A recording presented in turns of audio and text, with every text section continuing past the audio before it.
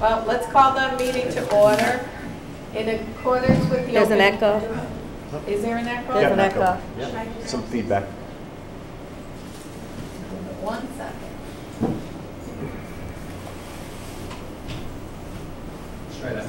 Good. In accordance with the open meeting law, the board states for the record that this meeting is being recorded by NORCAM and may be recorded by other local media. This meeting is also being recorded by the town of North Reading via Zoom. And if you could please join me in the Pledge of Allegiance. I pledge allegiance to the flag of the United States of America and to the republic for which it stands, one nation, under God, indivisible, with liberty and justice for all.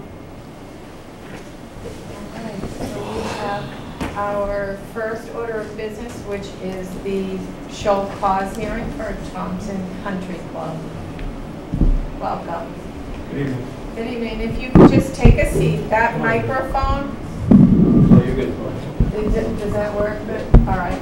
If you could please state your names for the record too, and we're being joined by people watching online, so you can use that microphone. That's what we can hear you, but that's what people who are joining us at home. For the record, my name is Attorney Timothy Hooten, H-O-U-T-E-N. I represent Thompson Club, and this would be Mario Luis, who is the manager of record. Okay. And we're also joined here by Chief Murphy, as well as Lieutenant Zimmerman, to present the facts on behalf of why we're here at the show cause hearing. So, Chief Murphy, if you could just give us a rundown of what happened and why we're here. I will. Thank you, Madam Chair.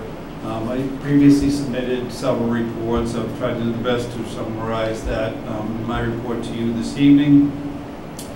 For the past few months, as part of our ongoing efforts to reduce the availability of alcohol and prevent underage drinking in our community, we conducted alcohol compliance checks at businesses licensed to sell alcohol.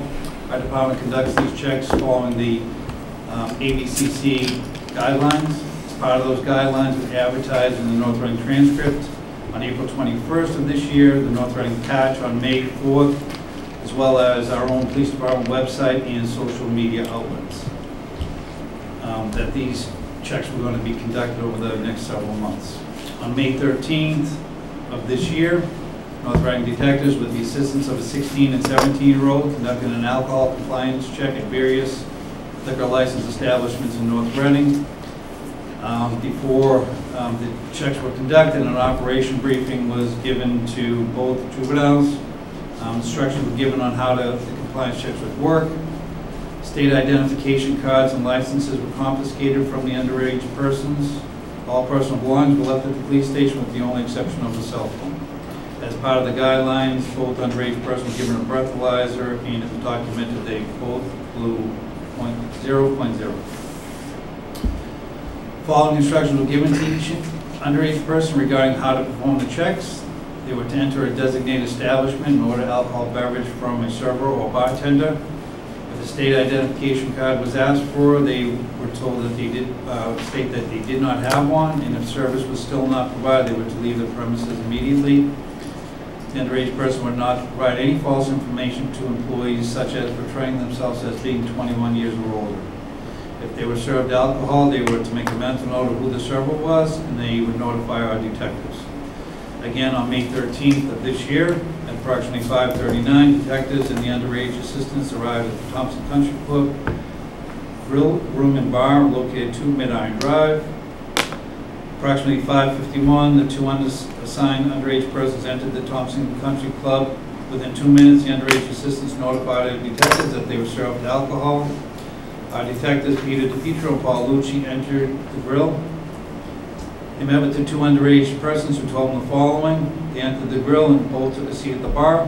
They spoke with the bartender and ordered a Corona and a Bud Light draft. The bartender served them both drinks they ordered. The bartender asked them for their member ID number, which they replied they did not have one, as this is a private establishment. The bartender told them that's okay and left the alcohol in front of them and walked away. The minor saw and heard a second bartender ask if the server had carded them. The server came back and asked, do I need to ID you guys? They responded they did not have IDs, and they said thank you and walked out of the premises. As they were walking out, they saw the server take the alcohol back. They described the bartender, who was later identified as Joanna Shanaiji.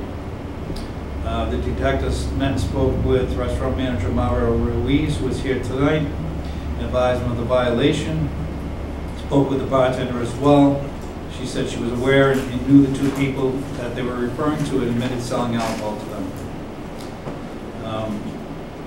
She did tell the detectives that she asked for their member ID, which they said they were not members. She thought they were both in their 20s and served them. After serving them, she asked them for their IDs. And she said they both said they didn't have one, so she took the alcohol back. Mario told our detectives that they do not ID in the restaurant due to the club being a private club. Detectives verified that the server is a tips-trained server, and her training is up to date. And prior to leaving, they left a violation notice. Madam Chair, as well, I'd like to just mention that our prior to the as well as pre-advertising, our Drug-Free Communities Grant Director Amy Luckowitz, who also serves as your server training program auditor, visited the Thompson Club a week prior to the alcohol violation, spoke with manager Mario Ruiz. It was not an official visit, however, she was just there to educate. During that visit, she updated him about the changes to the North Reading bylaws related to the alcohol compliance training. She offered to assist new staff in getting tips certified, and she provided tips on spotting fake IDs and reminded him at that time that compliance checks in business can happen at any time. And after this violation, she also visited and spoke with Mario, who was very cooperative. She offered tips in training and also set up an additional training for all of their staff for later in that month, which did occur. That's a summary of what had occurred on May 13th at the Thompson. Thanks, Chief. Do any of my colleagues have any questions? Mr. Wallner? I'm just trying to understand the member ID versus driver's license. Can you just shed any light on that? Like, what's the rules about that? How that works, if you know? I don't know. So, well, the Thompson Club is a private club, so you have to pay an initiation fee or tuition on an annual basis. Neither one of them were members, so they asked for their member ID. I think Mario can explain probably how that process works a little bit better, but I assume that everybody is 21 years old who's a member, and that's probably why they did 90. Okay, thank you. The law requires IDs to be taken, and there's 6 specific forms of ID under the law that are acceptable. A member ID isn't one of them. So that includes for a club that's serving alcohol. Thank you. Any other questions?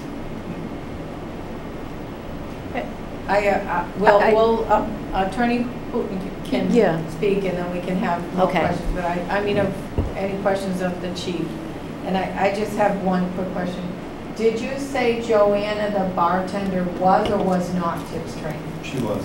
She was, okay. So, and then just to confirm, the 2 of them told her they didn't have IDs. Correct. And she still served them anyway. So she asked for their member ID, which is the Thompson Club member ID. They said they did not have one. She served them, and then another bartender said, did you card them, meaning the state identification? At that point, she came over and asked them if they had their IDs or if they're 21. They said no, and then they left, and she took the alcohol back. Okay. All right. Thanks, Chief. Attorney Hooten, do you have any questions for Chief Murphy before you present on behalf of the licensee? No questions. All right. Please proceed. No. The facts statement they were, I mean, I could have a little difference of where the beers were placed as opposed to the young men that came in. They were never given the beers. They never touched the beer, but it's still the problem, and I think you can guess the problem, is that they were lax because it is a membership only. If Mr. Wallner came in tomorrow and ordered a beer, he would not get a beer. He's not a member. So it did cause a certain complacency with the staff, because they know that, you know, if you're a member, you tend to look like me. You tend to be an older person. So when she turned around and asked for the member ID, didn't have one, she clearly at that point should have taken the beers back. I don't know why she left them there. And then when the other asked for the license, so obviously she took the beer at that point back. But clearly it was lax since that point. We've asked through the police department, had some additional training.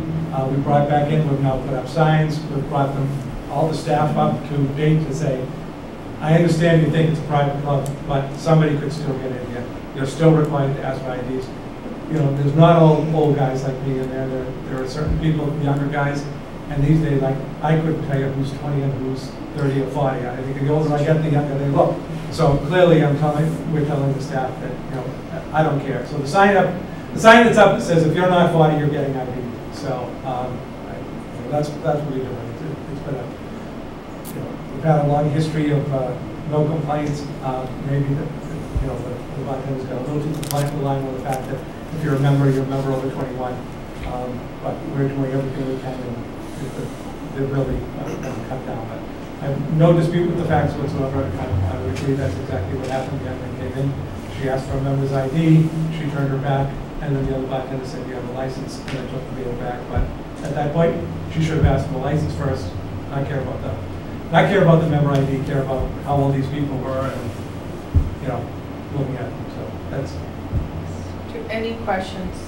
Mrs. Gonzalez? I have a question for the chief in response to what the attorney said. When you do these compliance checks, are they allowed to take a sip of the beer? They're told not to. Correct. Yeah. So when they say the beers were taken back, they hadn't been drunk, that doesn't mean that if they were just regular couple of underage kids, they probably would have. Yeah, I mean, if it wasn't controlled, you mean? I mean, yeah, I would assume so. Correct. But I mean, so I'm sorry. The violation is the actual serving. So the delivering of the alcohol from here to there is the violation. And so at that point, they're instructed, no matter, even if didn't matter if they were in a public place, they were to get up and leave at that point and contact our detectives. Thank you. I just want to clarify that. Mr. Strudel? So there's been no other violations ever by the club? I'm just curious. Not that I'm aware of. Okay. Do you know? So to my knowledge, there has been none, but I defer to the town administrator's office. I do not believe there's been a violation. Madam Chair, through you, we do have a tally that goes back 25 years, and I don't believe that there are any previous violations on that tally. And then, so private club. I've been to many. So, but the member ID, right, is relevant to book, correct? Correct. Like Who gets charged for the drink? Yeah, correct. So meaning though that, but you're able to go in without like showing a member ID card. Sure, anybody can walk in. Anybody can walk in. We don't have like a guy Okay. to do it. So, all right. No, I want to be quite honest. If you are a member, you could come in with your grandchild. You could come in with your children. Somebody has to be accompanied. You just can't. You could not walk in unaccompanied by anybody that's not a member. But if you were my friend, I could bring you in. So the general public can come in, but only as a guest. Mm-hmm. So, and that should have been the tip-off first. If there's no member ID, we're gone. Yeah. And this has nothing to do with the alcohol. This has to do with the running of the club. If the person doesn't have a member ID or is not with someone with a member ID, they should be escorted out of the premises anyways because they're not a member. And that's that's how I'm looking at it, that it's very easy to identify a red flag at a private club, especially like I've been to many, and usually you're right. I mean, good amount of people that look like me too. They don't look like you, but it's pretty kind of obvious from the private section of it, right? So it's almost. I just feel it's more of. I mean, I'm assuming maybe it was busy, it was hectic, only because an experience like server, it's a dead giveaway just from the fact of like I'm in a private country club and like two kids that kind of could be there, you know what I mean? So that's where I'm looking at it, that maybe, it should have been a dead giveaway and it wasn't. So I don't know. I mean, we'll never get to see who these kids are. But that's what I'm just trying to say, that maybe it's something where, because there's no violations ever. but from before, so that's great. I mean, that gives me track record and trend, which I'm big on, but at the same time, it's like, what was going on that this was like kind of missed? Because it would be obvious to anyone. I mean, because you're right. And just to be honest with you, all of our bartenders are bartenders in public establishments also. Okay. So this isn't something like this is an inexperienced person. They know. They work in other establishments where anybody can walk in. So I'm not saying it's a forgivable offense. I'm saying it's, yeah, she should not have done that. I don't know why that happened. It doesn't happen, but clearly. And Ms. Gonzalez, I just want to say, I never suggested that the boys would take a sip. I'm just suggesting the location of the beer, whether it's, if I'm over here and you put beers there, is that within my grasp? Or if I put beers right in front of you, is that within my grasp? But again, they were served, not disputing the facts at all. It sounds like you are, and there's nothing in here that says it was a busy. Oh, no, I'm not saying that. We can't I'm make just, up facts that aren't recorded here. This was a sting operation that they were ahead of time notified of. And it says right there, they went up to the bar and they ordered the 2 beers and they were served the 2 beers. So we don't need to steer off of the truth of what is written And I'm not here or what happened. Right, again, I did say that. Yeah, and assume it was busy, too busy to check an ID. So I don't think we need to go off to what is right before us is black and white. Mrs. Gonzalez? How long had this Joanna Chenage been working there? That night or ever? Ever? 4 years. 4 years for us. She's been there for 4 years? Yes. So is that her standard, just No, actually. give everybody their drink when they come in, because No, she has, they're there? she has a lot of regulars. We violated by opening up the bottle. What she told me was she opened up, they asked for the beer, she turned around, she opened up the bottle, she put it in front of her.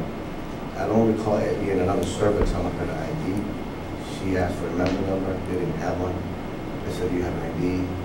They didn't have one, and I can't serve you. That was the exact story. It changed up a little bit. It doesn't matter, she opened up the beer, but that beer never left her arms area. So, not sure if it makes a difference, but that's exactly. yeah, that's not how this report reads. Right, so I saw it and I didn't want to interrupt. Somehow it changed. The detectives promised me they would write it the way it happened, and they repeated it twice to me. They also repeated it to her, so it changed a little bit. I have some questions, but I want to make sure all my colleagues are squared away. Do you have anything else, Ms. Gonzalez? Mr. Warner, any other questions? I'm good, Mr. thank you. Okay. You were there though, Mr. Yes. Ruiz, and your statement was taken Yes. too. So are you saying that the police didn't record yours or Joanna's statement correctly? So, Sounds like that's what you're saying. yeah, so when they told me the story of how it happened, is Well, the way you she were told there. it to me. You were there. Yes, Okay. but I was there, but I was in the corner. I didn't view what happened. I was interacting with another guest. And when that happened, I said, "When did that happen?" She said, "Right now, just now." The officers walked in, and I asked them if we go to the office. And I asked again, "When did that happen?" Literally just now. I said, "Okay." And we went downstairs, and they told me the story. She said the story. I opened up the bottle. I put it in front of the bar. I asked them for the member ID number. They didn't have one. I asked who they associated with, and they said no one. I said, "Do you have any IDs?" They said no. She then grabbed them and said, "I'm sorry, I can't serve you." So that was the exact story that she said to me. We have a logbook, and they're required to write anything at the end of the night, and she wrote exactly that. That's Again, neither of us were present during the interaction. We're just relying on the recollection of other people. That's totally different than what's in the report. And respectfully, when I'm sitting here listening to you and I have my officer's report, I'm banking on this to be the accurate facts. Absolutely. How long have you been the manager? I've been a kitchen manager for close to 7 years, and now I'm the food and beverage director for the first season. This is your first year doing this. So in your very first year, we have a pretty serious violation. Not just the not carding or asking for the proper forms of ID, but also they're minors. Yeah, no, And then let's keep piling on. You were warned ahead of time. They blitz media about this ahead of time. So as an establishment in the community, it defies logic that, number one, the story that you're telling me defies logic. It defies what's been written by someone who was there, two people that were there. And it also is just baffling that they do all of these public service, they do these meetings, they're available, they're accessible, and it still happens anyway. So that's a huge problem for me. And does she know the forms of ID? Do you know the forms of ID? Yeah, we've had a couple of meetings with Amy. Amy came in and basically had an hour and a half class. Everybody was very excited, very informative. We understand we weren't doing things probably the right way, because when a member becomes a member, they get ID and they get documented, and some of the pictures, most of the pictures are on the computer of who the member is. And if we ask for a member number, it comes up on the computer. So they're used to that. It's not the right way, and we're changing it. We're changing it immediately. Everybody is on board with what we have to do, and we're doing it. So after this happened, you met with Amy Lubskowitz, and then you had training of your staff? Yes. Okay. And also, I wanted to ask you, when you're talking about this, getting a member ID in your computer system, when someone comes in and orders a drink, you're looking them up to see if their face matches what's in your computer? Is that what you're saying? So you would, but some of them don't have the pictures, so it's not 100%, but you can. As soon as the member ID number gets documented, their information comes up, and their picture comes up, and according to us, they're already a member, so they've already been ID'd at 21 and over. Have you issued any written policies on compliance with the requirements after this happened? No. I think I know it's the first time. We don't want any times. Yes. And I wonder how many times it happened before this, that just wasn't caught. You know, that would be my thing, and I would consider you lucky that this was the time you were caught, so that we can prevent this from happening moving forward. Anybody else have any questions or comments or anything? Mr. O'Leary. Yeah, just a little bit disconcerting that there's a vast difference between the report and what's being reported to us this evening.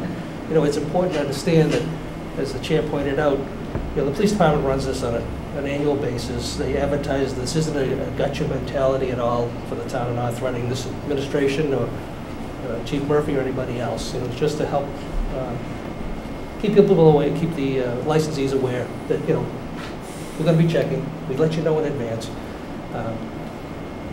They've done dozens and dozens of these. They do dozens and dozens of these.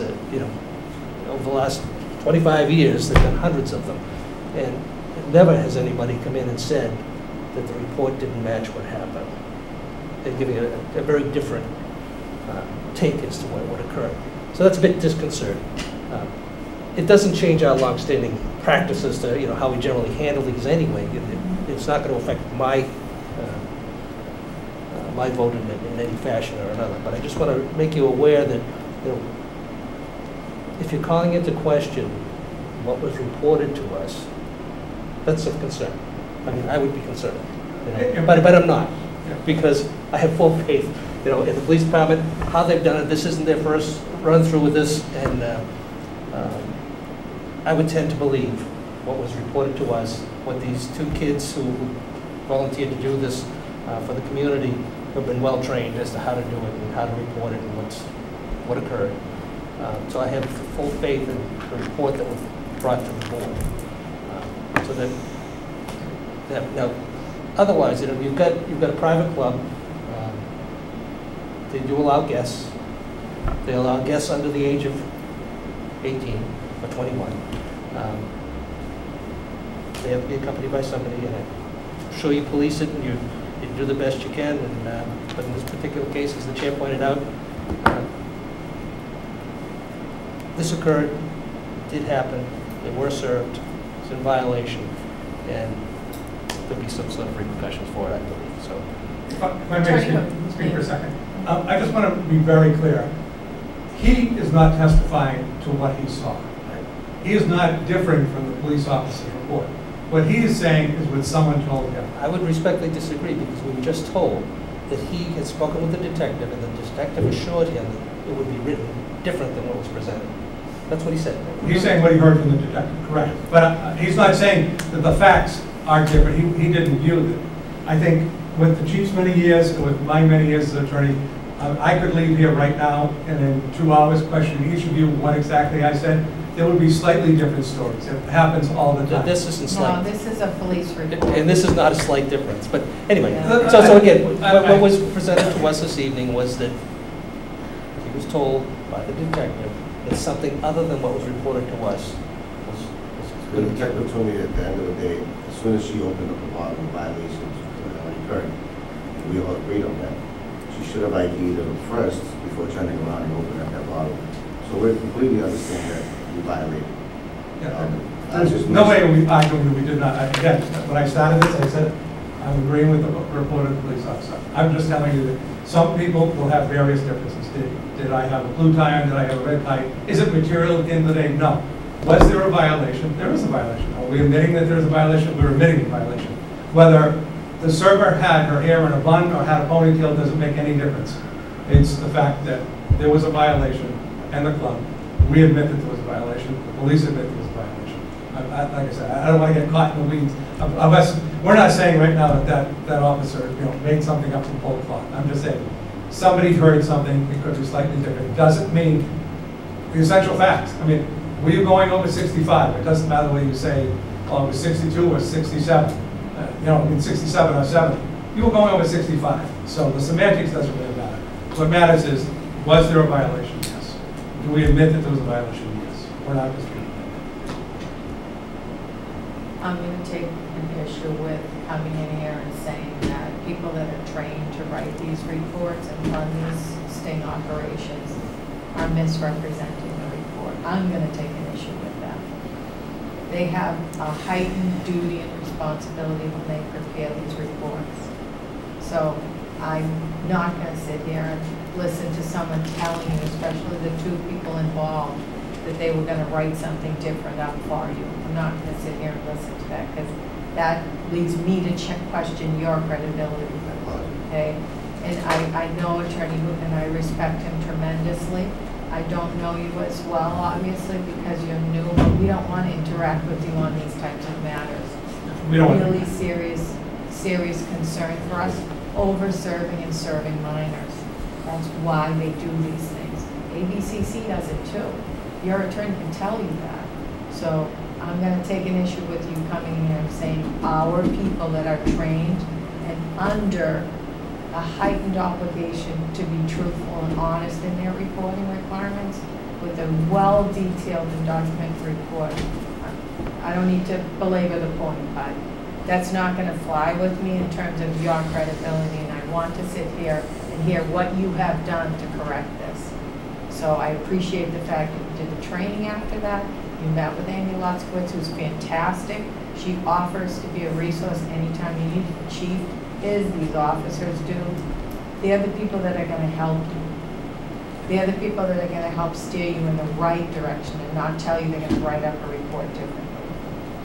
I agree with you. And if you were walking the club tomorrow, you would see the signs, you would see the changed atmosphere, you would see, again, nobody's disputing the underlying fact that this was not appropriate and needed to be corrected. Okay.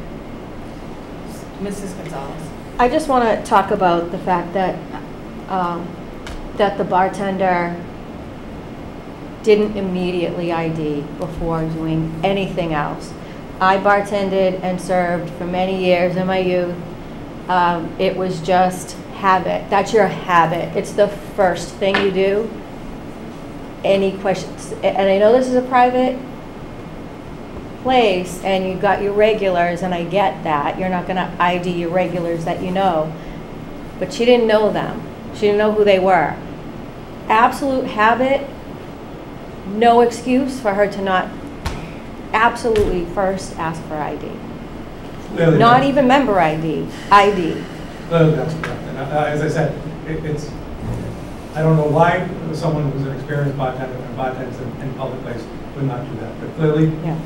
there was a disconnect there. And I agree with you completely. So I would just ask you to make that, drill that policy into your bartenders, even though it's private, and you know everybody, and you're going to assume that they're a member and they're 21. Don't assume.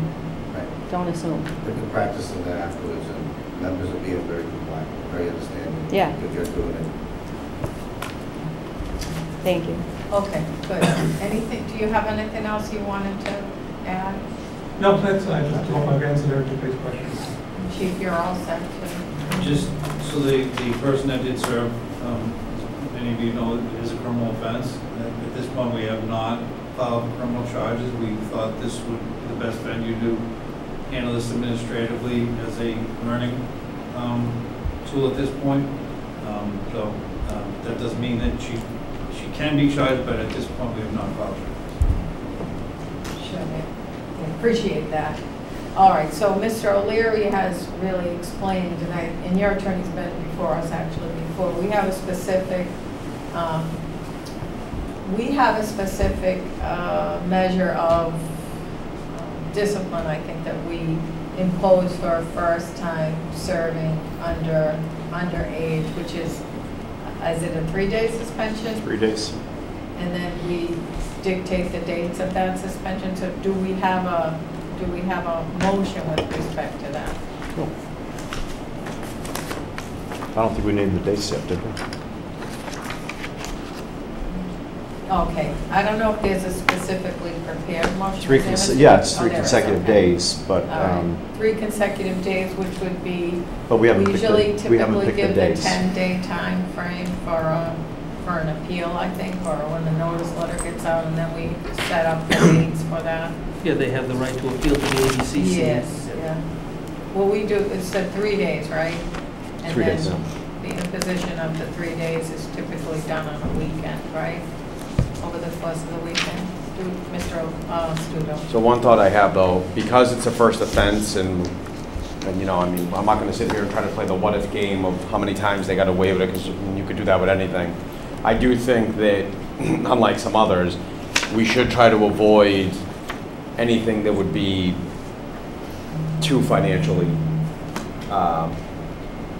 you know, like that's my thought, that like pick a, whatever days we pick, because it's a first offense, it should sting, but it shouldn't, you know, it shouldn't be like a dagger, as if this has happened more than once. That just, you know. I can appreciate that, but that's always brought up by one of us. The times that this has happened, they're few and far between.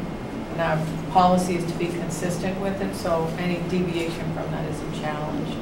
I don't remember specifically, but I do recall the last time we had this, and the time before that was a long time. Owner was well respected in the community as well, and we still did the same. We imposed the same. Oh no, but what I mean, I think that last year, which I mean we might be going full circle on, I think there was another situation that presented it where, because it was like a violation that happened again and again, I think we purposely were trying to make a point. So I'm just trying to say that, in my opinion, for this time around, like, you know, there's certain days that could hurt a lot more than others for a golf course.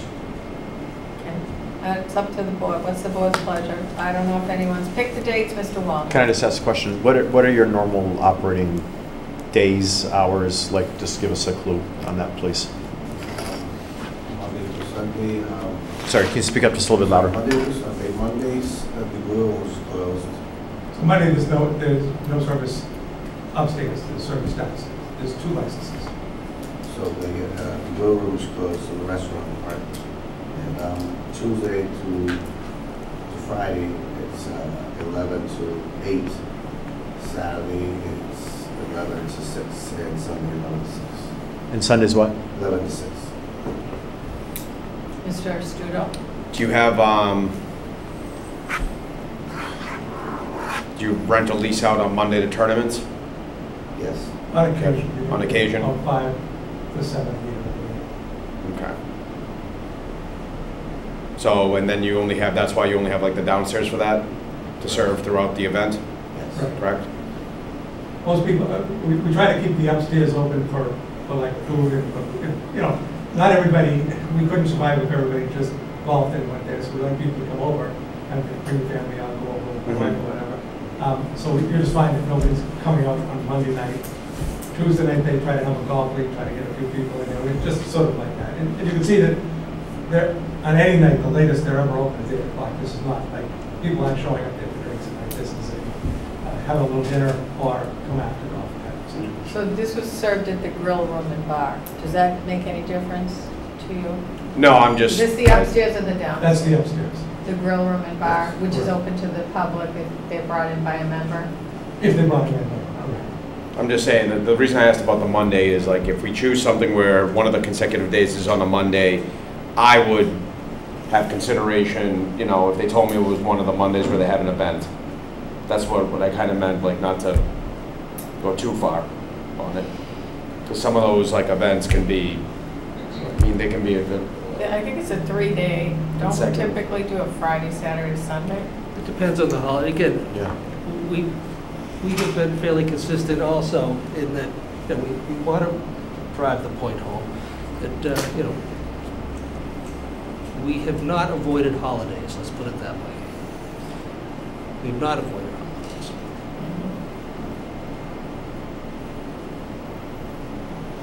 Okay, so let's have a motion.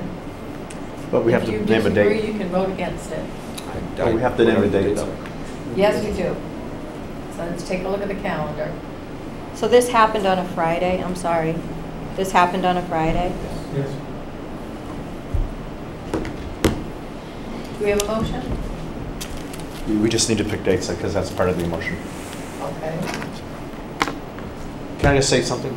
Just really quick. Mr. Wallner? Yeah, just, also I'm realizing that people are employed there. And when we shut them down, they don't get to do their normal job. So I'm a little bit also cognizant of trying to be a little bit aware that we're finding a fine line between the two, in my opinion. I'm sure they could work downstairs, or What's that? there's more places to work. It's, wait, does the license shut down upstairs and downstairs? Is it two Yes. separate? Yeah, no, the It downstairs. shuts the whole place. Downstairs is specifically just kind of a pass-through. To be honest, to be completely honest, the people that smoke cigars go downstairs because it's outside under a tent, Okay. so they don't bother people eating. Okay. Okay, so we need to we should make findings of fact, but the facts were all agreed upon as asserted. So let's make a motion with regard to this, and then we can deliberate on the motion. We just need to find a date. So 10 days, you said, so we're really into July. Sure. Yeah, so, Really into July. No. with 24th, 25th, 26th? Yep. 3 days in a row? Yeah, that's after the 10 days. And it's before 4th of July, which would be very nice of us. True. That's true. Because we could hit 4th of July right there. I just looked at the calendar, so, but I can't make a motion. I just suggested those if you wanted to do the following weekend. That's, Can I you make a know, motion? Go ahead. absolutely. Let me fill in the tape. Madam Chair,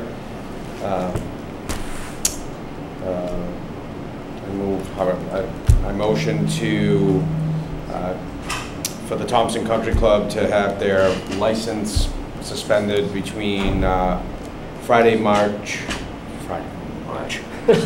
June 24th to Sunday, June 26th to, they'll be back in business on the 27th. Did I say that right?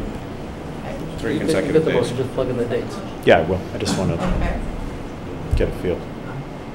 I'll Do you second. want to read more formally? Yeah, I Yeah, you can. wanna I read can. more All right. Mr. Wallner, please read that more All right. formally now that the dates are chosen. Looking up at me. Okay, Madam Chair, I move to suspend for 3 consecutive days the seasonal club wine and malt beverage license of Thompson Country Club to a Mid-Iron Drive on June 24th and that the license be delivered to the North Reading Police Department at the close of business on June 23rd. No. Yes. Yes. Yep. And then picked up at the police station Oh, on okay. June 27th. So the motion is actually for 3 consecutive days, Mhm. June 24th, June 25th, June 26th. Yep, so So- drop off the night before, pick up the day Yeah, after. the opening. Okay, the motion was made by Mr. Studo, was seconded by Mrs. Gonzalez, and perfected by Mr. Wallner. So do we have any further discussion on Mr. Hoover, Attorney Hoover? Would there be any, and I know this is going to seem absolutely ridiculous, but would there be any chance that this board would consider the 1st, 2nd, 3rd of July? What? I, Reasoning? Yeah. Reasoning there is an outing on the 26th, and it would be worse. How many people? 80 to 100. I mean, I understand you want to stay, and it's the day that you want, it's a Friday, Saturday, excuse me, and Sunday. I'd rather take the sting and take lose the holiday, and lose the outing. Again, I'm just making this. I'm okay with that. I'm open to it. It's a motion and a second. If there's an amendment, we need to have Right. a motion to amend to be voted on. All right. I move to amend the motion for the suspension to be served consecutively from Friday, July 1st until the end of business, Sunday, July 3rd. Second? Motion by Mr. Studo, second by Mr. Wallner. Any further discussion? Hearing none. All those in favor? On the amendment. On the Aye. motion to amend, all those in favor? Aye. All those opposed? Opposed. This motion carries 3-2. You opposed? So, I oppose. Mrs. Gonzalez and I opposed it, so the motion to amend carries, and then on the main motion to suspend to be served July 1st, 2nd, and 3rd, and to be turned over to the police department June 30th, and to be retrieved from the police department July 4th. On that main motion to suspend, do we have a motion? You have a motion. Are you going to make your usual statement that the facts are in agreement? We did, I just did actually. They were as admitted in the report, Okay. yes. I do usually do that, but because that, it was already represented that they weren't disputing what was written in the report, I said we already provided a copy of the report. All right, so we have that motion. Do we have a second? Yeah, you have a main motion as amended, so it's done. Main motion as amended. That's what Who's the second? Second. Motion and a second by Mr. Studo on the amended motion. All those in favor? Aye. Okay. Kate, you made the main motion, right? Yeah. Well, technically, No, I no. didn't, So Mr. Studo made a main Yeah. motion. to amend the initial motion. And then Mr. Studo suggested an amendment, which was done. So now the main motion as amended, which Mr. Studo made, was amended, is what we voted on. Yes, and that passed. All right? Okay, Thank you very all much. right, Appreciate it. thank you. Thank you. All right. We- Thanks, Chief. We hope we don't see you again I know. The last time on you, these terms. the last time you saw me on this, I was applying for the license, so hopefully that's. Right. Thank you. Jennifer, did you follow?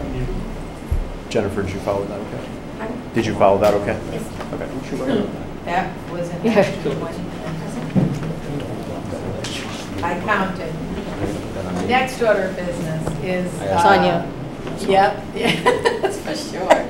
Pledge of license, New England Beverage. A vote to approve, and we have Attorney Reiser here with us. Good evening. Good evening. Oh, right. Are we The waiting? host would like you to unmute your microphone.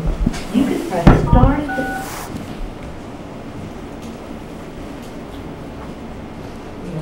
You are unmuted.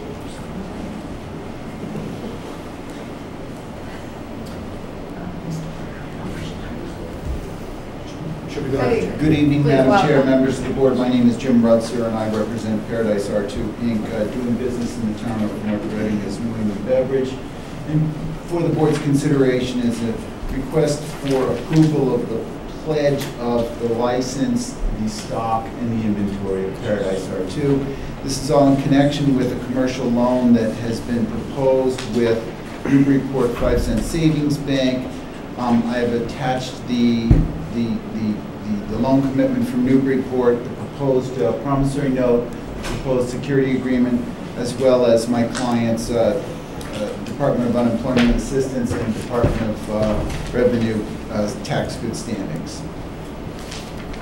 Okay. Pledge of license, pledge of inventory, pledge of stock to the very 5-cent savings bank. It's a fairly routine commercial refinance transaction. I suspect they probably had some financing arrangements that are coming up for a rate reset, and so what they're trying to do is they're trying to set it, commit now for the next 5 years with Newburyport. I would point out that it looks like the proposed rate is going to be for 5 years at Federal Home Loan Classic plus 175 basis points, which is probably about a point lower than what the rate would have been back in 2017. Okay. Any questions? Mr. O'Leary? No, this is just, I consider this just a routine matter. Yeah. It's not the first time that licensee has come forward and asked us to authorize them to pledge the license to secure financing to continue operating their business in the town of North Reading. If they're extremely successful, I have no problem with it. Mr. Studo? Mrs. Gonzalez? Good rate. Mr. Is a great rate, right? Mr. Wallner? It's pretty straight ahead. Mr. Gilberto, anything else we should be aware of? Is this all set to go? None to my knowledge, Madam Chair. Okay. Do we have a motion? We Are do. you sure? Do we have a motion? Madam Chair, I move to approve a pledge of license, stock, and inventory as requested by Paradise R2 Inc., doing business as New England Beverage, 160 Main Street, subject to all regulatory department requirements. Second? Motion by Mr. Wallner, second by Mr. O'Leary. Any further discussion? Hearing none. All those in favor? Aye. It's unanimous. Now, just warn your licensee or your client. You don't want to be like the guys who just came in before you. Thank you, Mr.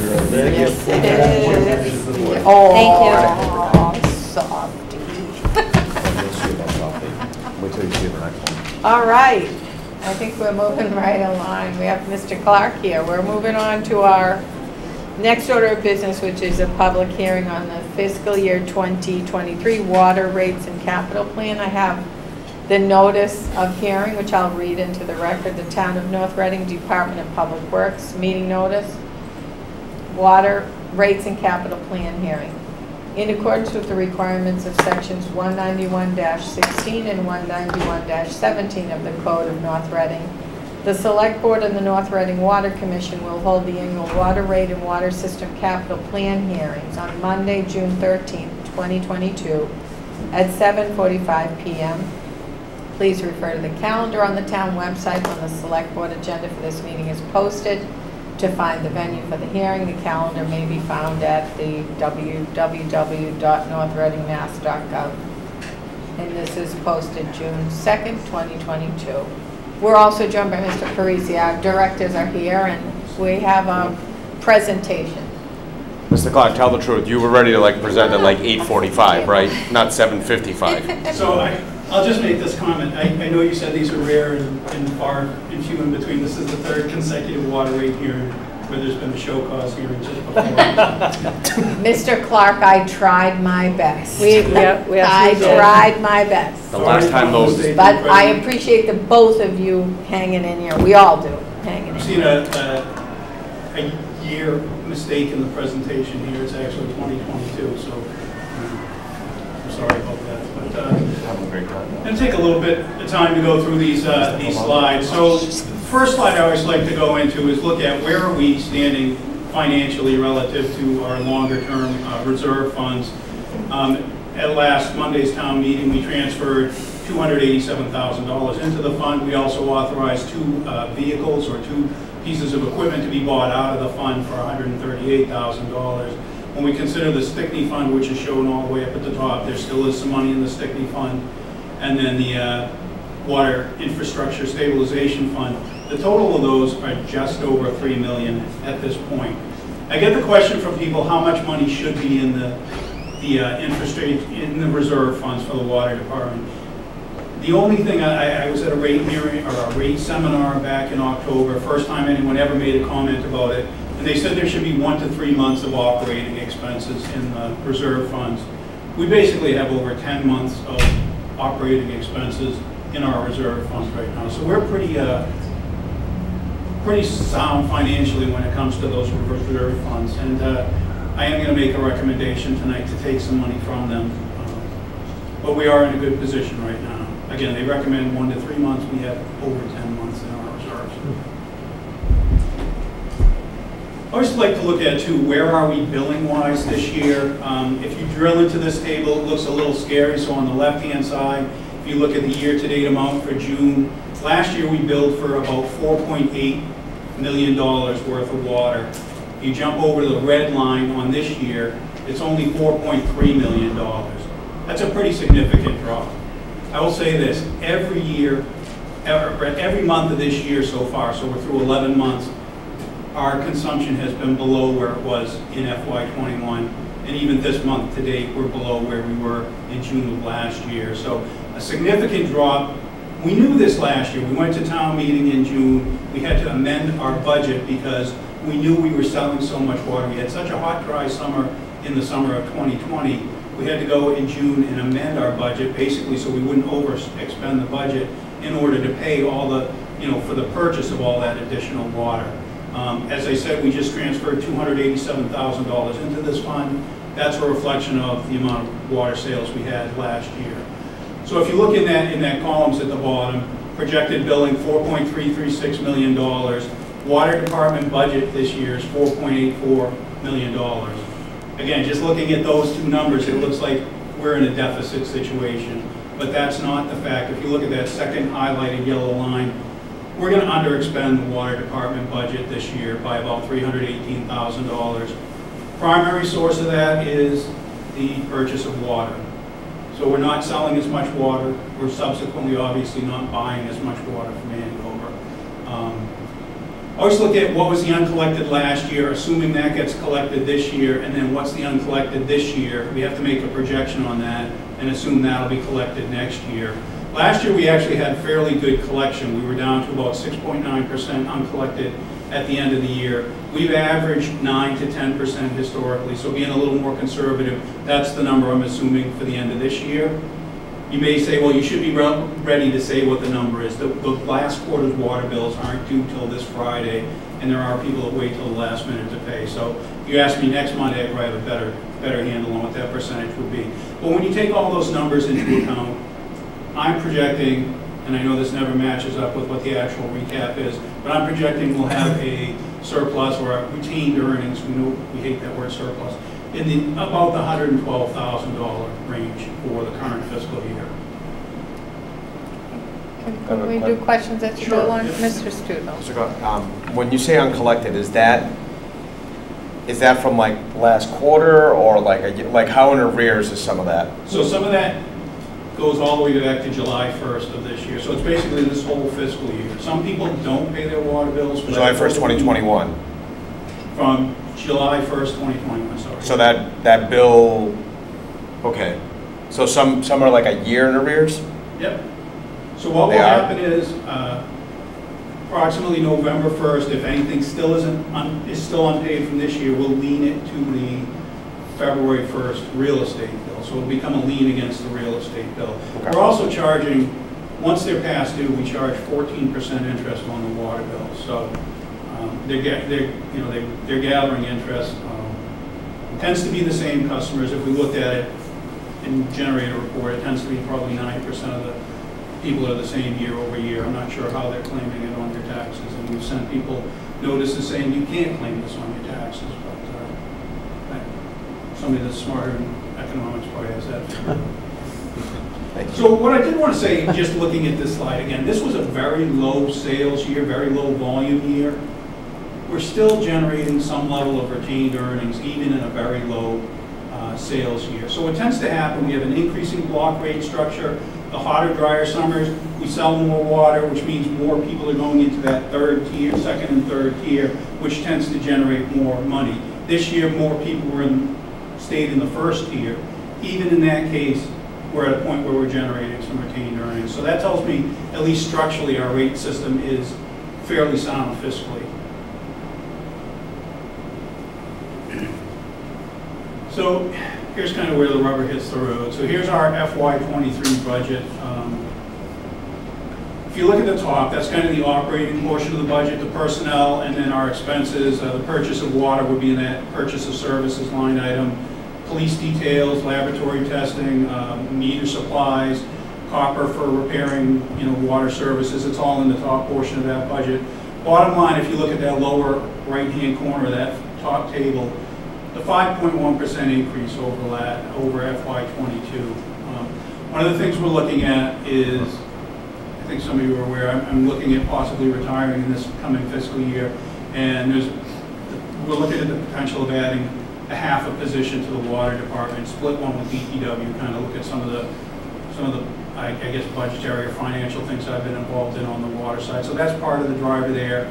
The Andover costs, we know they're going up 2.5% from this year to next year.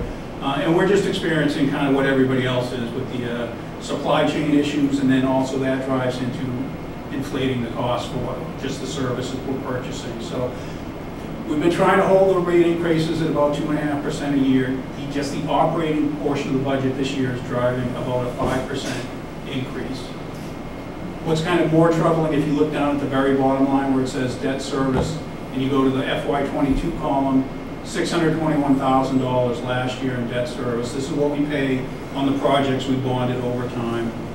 $1.185 million this year, so it's a $563,000 jump in debt services. And I'm going to come back to that, but that's a huge hit for this year. Kind of drill into that a little bit right here. So what you don't see here is there's probably 50 columns off to the right of this table that break out the individual projects that we're paying debt on, principal and interest on every single project we have out there. If you look, the one thing this doesn't include, and the numbers are slightly different than the page before, it doesn't include the temporary projects that we haven't put to full bonding. But this is what is fully bonded at this point. And really, if you look at the line above the yellow line, 2022, annual debt service on the fully bonded is $584,000. It jumps to over $1.13 million. And what you can see is for FY23, FY24, 5, and 6, that number stays relatively elevated relative to where it was in FY22. In FY27, we're kind of back down to the range of where we were in the prior years. So what happens there, what causes it to spike is we've taken on some new projects that hit long-term bond in here. What causes it to drop off is we're paying off some of the older projects. Probably the two biggest ones that we'll be paying off in the next 3 or 4 years that cause that to drop. We all remember the water meter project from a few years ago. That'll be paid off, I believe, in FY25 or FY26. And then there's an older big project, the construction of our last water storage tank, the Swamp Pond tank. That also gets paid off in the next 2 or 3 years. So we have about a 4-year window right here where our debt is actually spiked quite a bit. We've been able to hold it relatively steady. It had been up in the $800,000 range at one point. It's come back down to about $620,000 last year, but it's jumped this year. And I'll kind of jump right into what's caused this jump here. Most of you are familiar. We approved a project for $3 million in June of 2018. It was relative to some water main improvements and also those 2 chemical feed stations that we're building out behind 303 Main Street and over where our Central Street pumping station is. We had already permanently bonded $500,000 of that. The other $2.5 million, which is the second line down here, hit the books as of July 1st. And we had 2 other large water main rehab projects, part of which paid for the main that went up North Street last year, the main that went up Mount Vernon Street, part of which is going to pay for the main that we just completed today. I'm glad we finished that. On Main Street today, we just opened bids on a water main that we're looking to replace in Shady Hill Drive. So those are kind of what those are for. Water distribution system upgrades, we do these, we appropriate money every couple of years. This is really to stay out in front of the town road projects. So we had 200,000 for that hitting the books, and then we approved a couple projects for our water storage tanks last year as well. So overall, if you look down at the very bottom right-hand corner again, total new principal and interest, $584,000 hitting the books this year.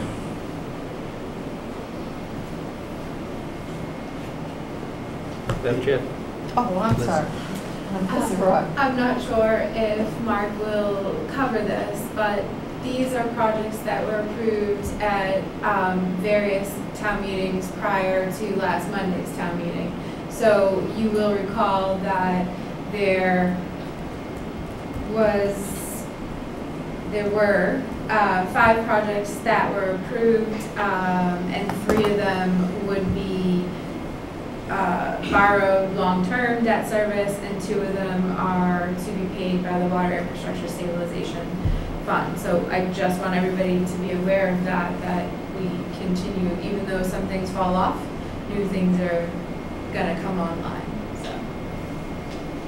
Thank you, Mark. Yeah, so we're not a static system. Obviously, things are changing. We've been trying to be pretty proactive ever since swapping out the handover to try to get ahead of things and stay ahead of things. Obviously, it's a change in the way water flows through our system, where we had sources around the system, a little bit around the system. Now it's all coming in through 2 points, and kind of why we're doing so much water main work, especially in this corner of town, is this is where most of the water comes into North Reading, is right down Main Street. So I mentioned we have $3 million in the infrastructure reserve funds. That's kind of that $3,035,000 in that top line there. That money can be used for 2 things. It can be used to offset the need for rate increases, and it can be used to pay for capital expenses. What I'm looking at here is, as I mentioned, and this does not factor what Liz was just talking about, but there's a 4-year hit where our debt service goes up pretty high. I'm going to make a recommendation that we take some money from the stabilization fund to help offset the need for a rate increase due to that spike. But really, if we had to do that each of the next 4 years, where would we be? And that's what this table attempts to provide information for. So that third column that says debt service funded by, the 4th column, debt service funded by reserve fund. Last year, we didn't do anything with it. This year, my recommendation is to take about $532,000, and then as you see, that number drops down, so that as our debt stands right now in FY27, we really start putting money back into that fund. This does not account for any of those annual recaps where we have last year $287,000 to put into the fund, this year maybe $112,000. So we should generate some money that will be available to go back into the fund. If there is no money available, and if we do not do any more bonding, we would still have about $1.5 million in that fund. And again, I put that, it's kind of an odd term, months of operating budget on the end there. So we're over 10 months now. If we follow this plan and it works out as it's shown here, we would still have over 4 months in the operating budget at the low point before we started putting money back in. I'll just stop for a minute and see if anyone has any questions about that. Just even that I do. Just what I notice here is you're going to recommend the 5% increase with the dip in that is reflected the 532 for this year, versus just doing a higher increase and a lesser amount taken from that. So you usually give us a variety of options to consider. So here's your number 1 option. If you look down at the very bottom corner, it says 17%. It's actually 16.7%. If we were going to say, let's just increase the rates across the board to pay for the budget this year, that's what we'd be talking. That's what I'd be coming forward with, a rate increase to 16.7%. Again, I think we have $3 million. We don't have a clear plan to spend that money. We've been putting money into it year over year. I don't think it would be right to ask for a 17% or a 16.7% increase in the water rates, specifically because it's the debt service that's driving it. The operating budget is going up. There's an increment to the operating budget here. But overall, to ask for a 16.7% rate increase when that's going to basically tail off over the next several years, would we be, or Mr. Parisi be here in 4 years asking for you to lower the rates 17%. That doesn't make sense to me to spike the rates at this point where we have that $3 million. Thank you. And I would say this, we're in, as I said, I think at the start, we're in good financial shape right now. Having that much money is not a bad thing. I don't know that DOR at some point might come and say, wait a minute, you've got a full year's worth of operating budget in your reserves. What's your plan to do with that? Are you just banking this money for whatever? I don't think we need to go on ad infinitum adding to that, but I think we have a kind of a situation now that really warrants taking a look at taking money out. So just, Mark, just in relation to that 17% increase, so you're talking about 5% increase in using $500,000. Correct. So 12%, $500,000 represents 12%, right? Plus or minus, yeah. Plus or minus, all right, okay. If you were, just a quick question, if you were to pay off debt, what would be the strategy and what's kind of the interest rates now that we're paying? Maybe that's more for Liz. So our current borrowing, if you remember, took place first week in May around then, and we had a coupon rate of 4%, and they're between 4 and 5 right now. So that's, you know, they're climbing, but things change every day, you know, and you know, every quarter too with the Fed. So I can't predict where they'll be next May when we go long-term on the items that were approved at this past June town meeting. They could stay the same, they could go down, you know, but they've been, you know, say 2.5 to 5 in my 11 years here, so. I was going to say in the last 5 years it's been closer Low. to 2. Yes. Yeah, so I mean, so it wouldn't make any sense to pay that off. Pay that off. Right. So what you'd want to do is, if you know you have big things coming up, you'd want to save it for that. Right. If you knew that you're going to be paying higher interest rates, right? So that'd be kind of the approach. I think it probably would be not full-on pay from the Water Infrastructure Stabilization Fund. I don't think we would want to drain, you know, the whole fund. But I would feel, which is what we typically do, is buy or pay cash for shorter borrowing term items for vehicles or 10-year items and things like that. A lot of these water main projects, they have a 30-year life, so you can borrow that long for them. So that's typically what we would do. You also have the opportunity to do a debt refunding if rates do dramatically decrease. You can do that, basically a refinancing. So we do have options. I don't think like Mark was mentioning, we should just take it all at once and pay for one project, because it's taken us some time to build this up. When I first started here 11 years ago, there was a water retained earnings deficit. So we don't want to be in that position, and I think we need to continue to build reserves. This fund is set up that it's a stabilization fund, and it has multiple uses. So it can be used to stabilize the water rates or reduce the amount that the burden. It also can be to purchase capital items, and it can be to pay for debt service, things like that. So. And Mr. Studo, are you all set, Mr. Wallner? yeah, I think so. It'd be good to know your strategy if you decide to do that. If you decide to use some of that money, it'd be good to know, you know, kind of lay it out. Here's my 5-year plan, what we think. Because I would think that your need for capital improvements is going to diminish, since we're banking a lot on Andover, right? I mean, they're taking a lot of it themselves. So I would think that our needs would go down over time, I would suspect. So we definitely don't have the capital input or the maintenance on the old water treatment plants. You're right. So certain things, it's more distribution-related items.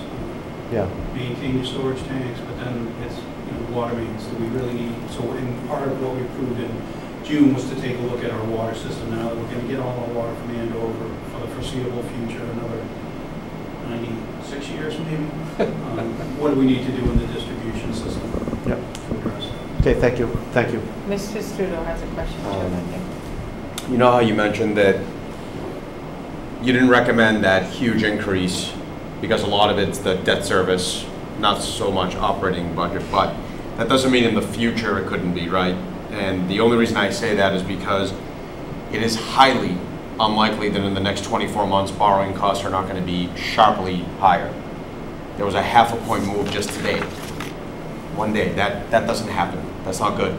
So I only say that in the future we may, for capital improvement budget or anything else, so, but at that point, I mean, you are allowed though to do that, right? Increase to take into account if there's a sharp increase in borrowing cost, correct?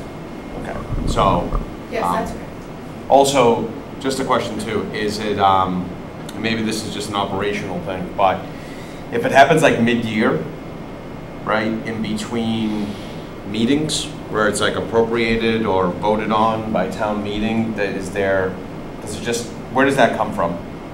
Like if all of a sudden something dramatically happens where you need to, you know, all of a sudden it's like, oh, maybe we should have done a bigger increase. Do you just borrow from somewhere, like within the budget? How does that work? Maybe that's just a... We have done mid-year rate increases in the past. You know, there's nothing that says we have to meet in June and set rates for next year, and that's all we can do. Okay. We're not setting them, saying this is it for 12 months. We're setting the rates. If something dramatic happens, if we have say one of the storage tanks falls over, we have some money here to help with that, but you know, we would obviously look to go long-term with a project like that. But something super dramatic like that. I just asked like what the contingency would be, because I think, again, we would find a very different interest rate regime at that point, like right now, like if we did the same thing. And it could be high to the point where, you know, because I do agree that that building up of that reserve is really helping us out. And like it's something where, you know, I mean, debt service could really wipe that out if it's high enough for something that came out of left field. So, but thank you. Just, Mark, has Andover gone up 2.5%? Because we're tied to whatever they do to everybody else up there. So I was a little hesitant to bring this up, but I retract my question then. Why are we looking at FY27? Why don't I keep going with this? So we're getting a part of, when we were looking at MWRA, we negotiated to deal with Andover to get a 10-year credit on our water bill. Correct. To pay back that. We also negotiated into it a 10-year maximum 2.5% per year rate increase to North Reading. If that were to go away this year, there would be, I believe, like a 7 or 8% makeup to get us up to 95% is the other definer. So they couldn't raise our rates more than 2.5% a year, and we can't pay more than 95% of their tier 1 rate. Right now, their tier 1 rate, 95% of their tier 1 rate is about 7 or 8% above what we're paying based on the 2.5. The 2.5 has actually been limiting it. So we need to have this conversation too, because in FY 28 or 29, those... That was going to be my next question in relation to your chart up here as far as the fiscal years, because I know that 10 years is going to run out, and I know the cap is going to run out. So at what point, you know, so as far as rate stabilization for us, we need to take that into account so that in year 10, we don't get hit with a huge shock, because there shouldn't be a shock. The only shock is that you're leaving, I guess, you're retiring, and you know, if we can talk you out of it, that's great. Based on what Mr. Studo said, I might reserve the right to keep working. There you go. No, because again, the historical understanding and knowledge of the budgeting for this is key. Because again, as Mr. Clark pointed out, you know, we negotiated as part of this 99-year deal with Andover, a cap for 10 years, the payback of $15 million to us for our costs that we expended for MWRA, they get a 10-year payback on that. Those are going to disappear all the same year. They actually disappear 1 year apart from each other, but one of them's worth $95,000 a year is the flat payback, and then the 2.5%, unless they start having rate increases less than 2.5% annually in Andover, there's going to be a makeup here. And right now, we're benefiting from that right now. Right, we're benefiting, but we have to factor in on our rate every year to make that up, so there's not a shock in 1 year, and then we're gonna have to deplete our reserves over a 3 or 4 year period to stabilize the rates and still bring them up in order to pay our bills. So, you know, we have to find a comfort level. 3 million sure is probably more than we need, but we're gonna need some of that to stabilize the bills after year 10 and 11, and ease ourselves into whatever they're doing up in Andover to their own residents. Absolutely. So, right now you say that we're ahead of the game, we're actually behind. We're saving money, but at the factor that there's going to be a correction at some point in the future. Yeah, so I think that's what's important to make the board aware as that correction grows. I mean, if they're going up, 3-4%, we're only going 2.5%, on the lowest tiered customer. We've got to make that up eventually. We're just prolonging that jump. Right, so that, we can enjoy it now, but we need to factor it in. As Mr. Wallner said, hopefully some of the major capital projects are going to be going away. Part of the reason we asked for that 10-year, 2.5% window was provide more rate stabilization for North Reading as we went through this transition. And I think it's working to do that. We're just going to have to really take a hard eye at that as we go forward. But this is going to be probably another hour or so. Yes. I'm not going to beat this to death. This is just the indirect cost. So if you go through the warrant for the town meeting, you'll see every line, well, all these lines have water taken out of water revenue, or money taken out of water revenue. It's basically going to the fact that we're a water enterprise. All these other departments in town support us. We don't have our own collections people. We rely on the tax collector. The finance director, the town administrator all provide support to the water department. And we're just trying to account for that here. We've been doing this. We basically increased this number by about 2.5% a year. So there's 511,000. If you went through and added up underneath all those lines in the warrant, the operating budget, that's 511,000. We just like to say this for so we're not hiding anything. And then this is my recommendation relative to the rates. This reflects a 5.0% rate increase across the 3 tiers from the current fiscal year rates. So the numbers of what they are, the first tier is $9.53 per 1,000 gallons. It jumps to $10.01 per 1,000 gallons. I did just want to go into real quickly kind of a rate impact analysis. So what is this going to do to homeowners? First, I looked at a low volume customer. This is what I know to be a single gentleman living alone in his house. You could think of the little old lady living alone. They spend, they're in the first tier for all 4 quarters of the year, no question about that. Their bill would go up, the total aggregate for the year would be about under $10. Why is it 4.6%? Why isn't it 5% if we're going up 5% on the rates? Built into each of those quarterly bills is a $5 flat fee. So it's $20 in year 2022, it's $20 in year 2023. At the low volumes, that tends to knock the 5% down just slightly, so it's 4.6%. Next one, they jump in just into the second tier. It's kind of a typical family situation. Obviously, fairly consistent water use throughout the year. They're not watering outside. Again, their bill jumps from about $437 to $458 a year, or about $21. Okay. So this is without any outdoor. This is no irrigation or anything like that. These people are not. So the first one is definitely not. It's just a single guy living alone. Second one is a family, no irrigation. Kind of the third and fourth examples. One of these might look familiar to someone here, but the third one is somebody who was establishing a lawn in the summer of last year. So if you look at his February and his May bills, fairly low. His November bill is about double that, and then his August bill was about triple that volume. So you can see what it does to somebody that does do some, and this was actually fairly moderate in August and November, outdoor watering. American Water Works says use 90,000 gallons a year as kind of your average homeowners use. This guy, I won't mention his name, is using 98,000 gallons last year. But, 90,000 gallons would represent about a $60 per year increase in the water bill. So for most people in North Reading, we're probably talking that $20 to $60 a year increase if we go up 5%. And then I just picked the person that watered the highest in August. Very big August water bill, almost $3,000 just for that quarter. I think he got the message because his November bill and then his February and May bill were very low and very consistent. But you can see what it would do to him. Over 200,000 gallons a year, his bill will go up by about $178 if we do the 5%. And again, as you get into higher bills, they really tend to that. He's probably at 4.997%. They tend to the 5% because that $5 quarterly bill kind of gets washed out in the $3,000 usage bill. And I just wanted to do this. Look, we made a decision not to go to MWRA. Were we smart not to go to MWRA when it comes to looking at the rates? And this is kind of where we were, where we are, and where we might have been. The numbers in the MWRA are kind of what we were projecting as we were considering making that transition. If you look at the cumulative rate, if we adopt a 5% rate increase tonight, we'll have a total of about 33.9% since 2016.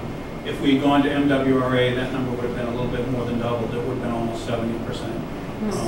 So the question, were we wise not to go with the MWRA? To me, the numbers speak for themselves. MWRA does tend to have about a 4% per year increase in their water rates. Andover tends to be about 2.5%, even less than that if we look further back. But I think going forward, the Andover decision, those numbers are going to separate even more. So that I think it's going to be a wiser decision to have gone to Andover, stay with Andover rather than go with MWRA. So just to go back, my recommendation to the board is to do a 5%, 5.0% across the board rate increase, and then to approve us looking to the stabilization fund for that $532,632. Thanks, Mr. Clark. Let me ask, because it's a public hearing, and we have members in attendance, we're the only ones here in the room, I believe. Let me just ask if there's anyone joining the meeting remotely, if anyone has any questions for Mr. Clark or Ms. Parisi. If you could raise your hand, or... Abby's got her hand up. Abby, Mrs. Hurlbut. No, that's just that's a cursor. Oh, that's a cursor. Change your cursor. On another computer. Oh, okay. All right, now, yeah, it looks Abby like put her hand down.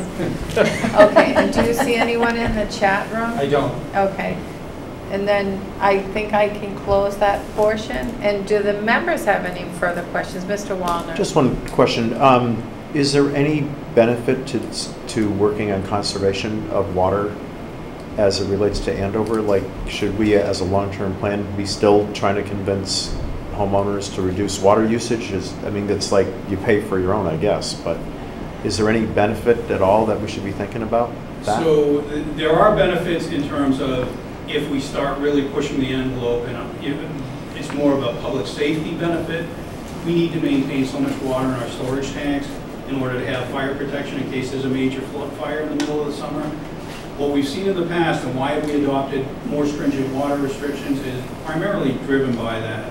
We see the tanks drop by 2 feet a day, but if we get 10 or 14 consecutive days in the 90s, that means we're 20 or 30 feet down in our water storage tanks. So rather than make huge capital improvements to try to address that, conservation can help solve that. Conservation is always a double-edged sword for water departments because the more you conserve, the higher you have to make the rates. You have a lot of, water departments have a lot of fixed costs. You have to, and if you can spread that over a greater volume, it tends to help the rates stay low. So you can see community after community that really pushed water conservation, then they had to raise the rates. So you're using 2/3 of the water you once did, but your water bill is still the same. That doesn't feel very satisfying. People don't like that. Yeah, I can understand that. Okay, thank you. Okay. All right. Have we any further discussion about it, or do we have a motion? I can make a motion. Madam Chair? I just have one quick question here, just as a follow-up on what we talked about, the rates changing 6 years from now or whatever. When are we going to factor that in? Next year, I think we should take a look at it and definitely, come up with a long-range plan. We're kind of, this recommendation is probably coming on some of you fairly quickly tonight to take water from the, or money from the stabilization fund. But I think we need to start taking a look at that and factor that in now. Obviously, we don't have control on what Andover does between now and the time those No. disappear. But we can see what they've done since we've signed the deal and what it's done also, though. And again, last year, obviously, it was a low usage year because we had very wet July. Yeah. But, which again, as you say, they have fixed costs up there, which are pretty high. We help subsidize. It's a good deal. That was our argument. That's right, it's a good deal. But again, I really think sooner rather than later, we need to put our heads together to do that. I agree with you, Mr. Early. I don't think we can sustain this at 2.5 or even 3. It's just not sustainable. Otherwise, we're going to have a 16, 17, 20% increase down the line. Ms. Rowe? Yes. So we spoke collaboratively today, going over this presentation and what we can do in the future and how we really should be looking at the water rates. So it is exactly to the Select Board Member O'Leary's point that we have to look at some long-range plans. We have to look at capital that will be being requested and look further than just a 5-year capital plan, especially for water. A 10-year plan, the best that we can, the best estimates. We can then project some debt service, factor in, inflation rates and things like that. We can factor that into the fixed costs. We can, do some different scenarios to see exactly where we will be in 8 to 10 years and what the recommendation for a rate increase then would be, our best estimate. If anything, we should, start July 1st looking at a 5-year plan and then move on to continue on. And to a point that Select Board Member Wallner mentioned earlier, looking at the rates, looking at borrowing, looking at should we pay cash for items. And I think that it gets all discussed internally and also through the Capital Improvement Planning Committee. So we do look at all of that. We do look at the long-range plans. We look at debt service, projected debt service statements. So there are different factors that we can look at and present to the board, some different estimated scenarios of where things would be going. We should do that now. Yes, as of July 1st. Again, it's not too distant future when the rate changes significantly with the lack of payback on the MWRA costs and the 2.5% factor. That we know is going to change within 5 years, 5 to 6 years, 5 years probably, right? But anyway, we know that. And then, our infrastructure costs, again, are going to be decreased because we're not talking about a plant here, but again, are you going to take down one of the water towers? Are you going to have to maintain some other ones that have been around for a while? And what do we have for major infrastructure improvements that need to be made? So, and I know we're tackling that already, which is great. We get the water to us, and now it's a question of can our system sustain it, and it's going to need any additional growth within the infrastructure. So, but anyway, what's in front of us is clear. We're looking 5 years, something different, significantly different. And we did hear from Mr. Aguchi too, recommending, that they did meet with regard to it and all, individually look at it, our water commissioners, and recommend that we vote and approve what Mr. Clark and Mr. Breezy are recommending here. Okay. Madam Chair, I move to approve a 5% increase in water use rates effective July 1, 2022. Second. Motion by Mr. Wallner, second by Mr. O'Leary. Any further discussion? All those in favor? Aye. Aye. It's unanimous. Thank you so much for that Thank you. presentation. Thanks for the intro. The planning is. That was definitely my bill. Yeah. The third one? Actually, we want you. That was my bill. That's right. It's a double-edged sword. I think he was talking For the about record. Anthony with that second No. guy. I know you were the first one. No, I'm the third. I have an in-ground irrigation system that had been broken for 15 years. I fixed it last year. I ran it. I couldn't believe how big my water bill was. And let me tell you something, hold on. I was like, hold on, I'm gonna Rich. break it Rich, again. I got news for you too.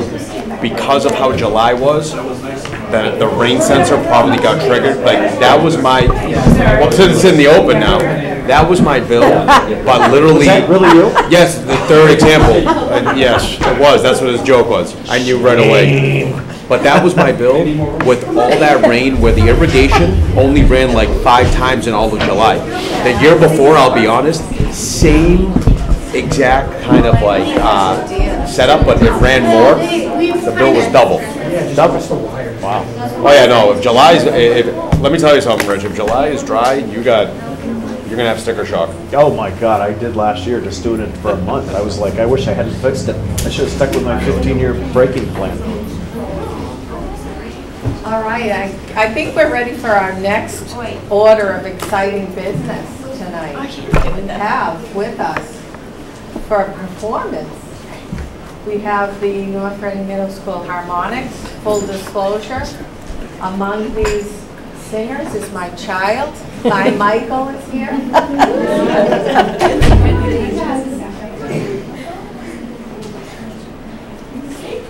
Thank you for having us this welcome. afternoon, or this evening. My name is Carla Lister. I am the proud director of this amazing group.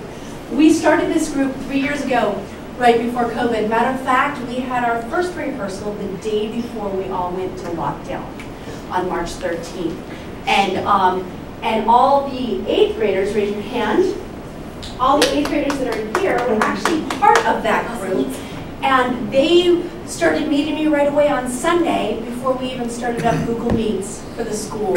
Like within 2 days, they started meeting me and working on music and continue to sing. So just this 8th grade group is an incredibly special group of students we're sending out to the high school next year. And they've been wonderful mentors to our amazing 7th grade, raise your hand. And our 6th grade, raise your hand. So we are happy and excited for them for their next journey on to the high school, and we're excited to be here to celebrate them and everything they've done. This group helps me arrange the music. They do all their own choreography, so you don't see their choreography tonight, but as far, well, I know. Come on, dance it up, guys. It doesn't usually look like this. But we are performing on Thursday night at 6:30 at the middle school talent show that's going on. So you'll see several people. We have Caitlin who's performing at the talent show, and Riley who's performing at the talent show. Am I missing anybody? Victoria. Yeah, Victoria's performing at the talent show, so you can come and join and watch them perform. And then our acapella group continues at the end. So, Michael, you want to finish up for me? We should introduce you too, by the way. This is Mrs. Carla Lister, who's one of our key players in the music program at the middle school. So we have a wonderful, amazing music program that adds so much enrichment to the students' lives and to the parents' lives and to the public's lives in our school system. So we're very lucky to have you and your other cohorts. Yes, right. Right. Thank you. Mr. Owens, Mr. Kane. Hi. So introduce yourself. I'm Michael Pelle. I've already known that. We're going to be singing 2 songs today. We're going to be singing Home and I Live. Home has a soloist, Matthew Mulcahy, me, and Ileana Rainey. Then we're going to be singing I Live with soloist Riley Nick.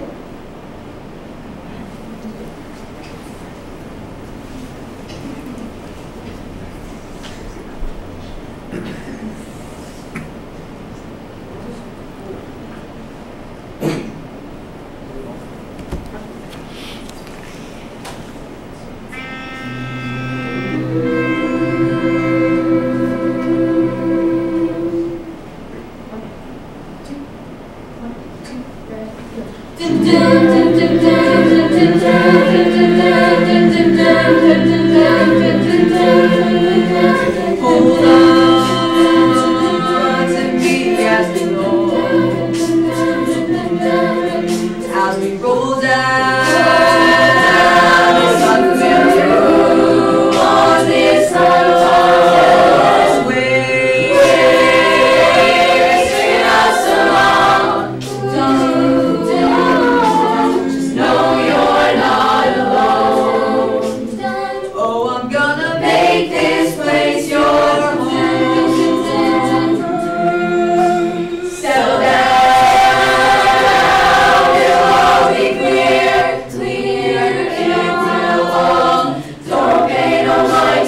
the demons they fill you with fear.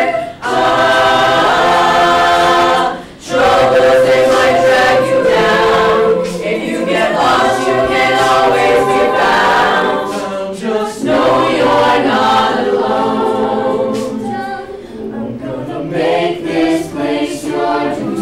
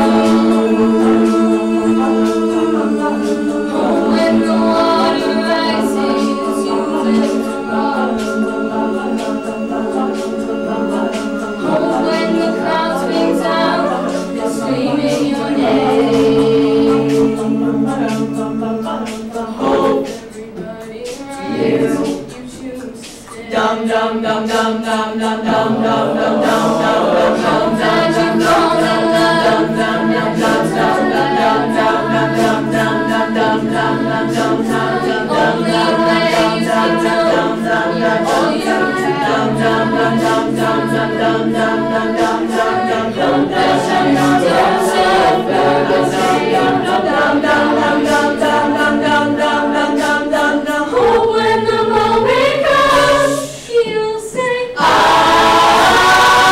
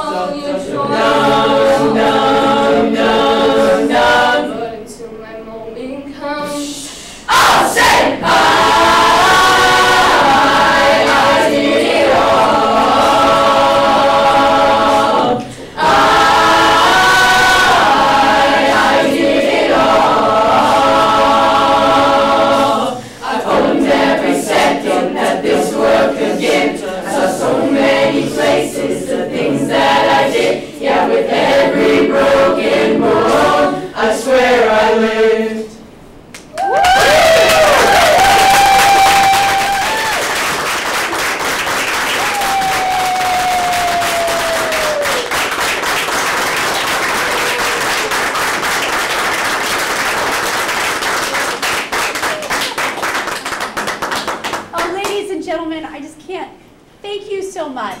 These students didn't start rehearsing till the very end of March, and of course we had April vacation in the middle of that. Their first performance was on April 13th for Sing Fling, where they put together, within literally 3 rehearsals, they put together a song, and they went out there and they just lit the world on fire. Actually, they kind of showed up a lot of the high school groups that were there performing also. They set that bar so incredibly high for everyone else following them. And I selfishly am taking every advantage I can to get them out there and perform before my 8th graders are gone in the next 5 days on high school. And although I'll see them, they're not mine anymore. They're the next stage of their performing career, which is so exciting. But thank you for giving us this opportunity to be here and performing for you tonight. We appreciate it. Thank you very much. So Thank you. Have a wonderful summer. I propose you come to all our meetings. Yeah. Best meeting ever.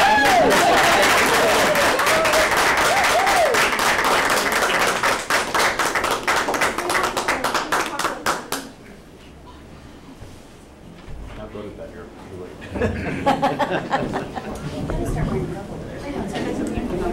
It's good. Yes. 7th acres. That was fun. That is fun. That's a big difference, huh? Water rigs to music. I like it.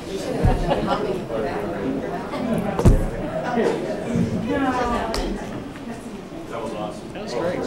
Oh, might have been a little school. So they have like soprano, alto, tenor, bass, drums. Right? Bass. Yeah.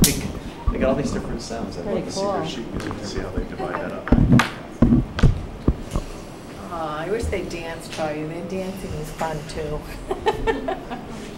No, you can leave it. Thank you. That was great. All right. Not too much pride over there. Yeah. And I happen to be an a cappella fanatic, so that's even better. Got one singer out of the crew. All right, thank you guys. That was fun. Cool, thank That was you. fun. Well, Fantastic. That was flavor of awesome. what they're doing there. And I think we talk all the time about how the administration kept things going for these kids, and I think keeping that music program in place was just tremendous for their overall well-being. One of the many things the school administration did for these kids. Make it happen, make a way for it.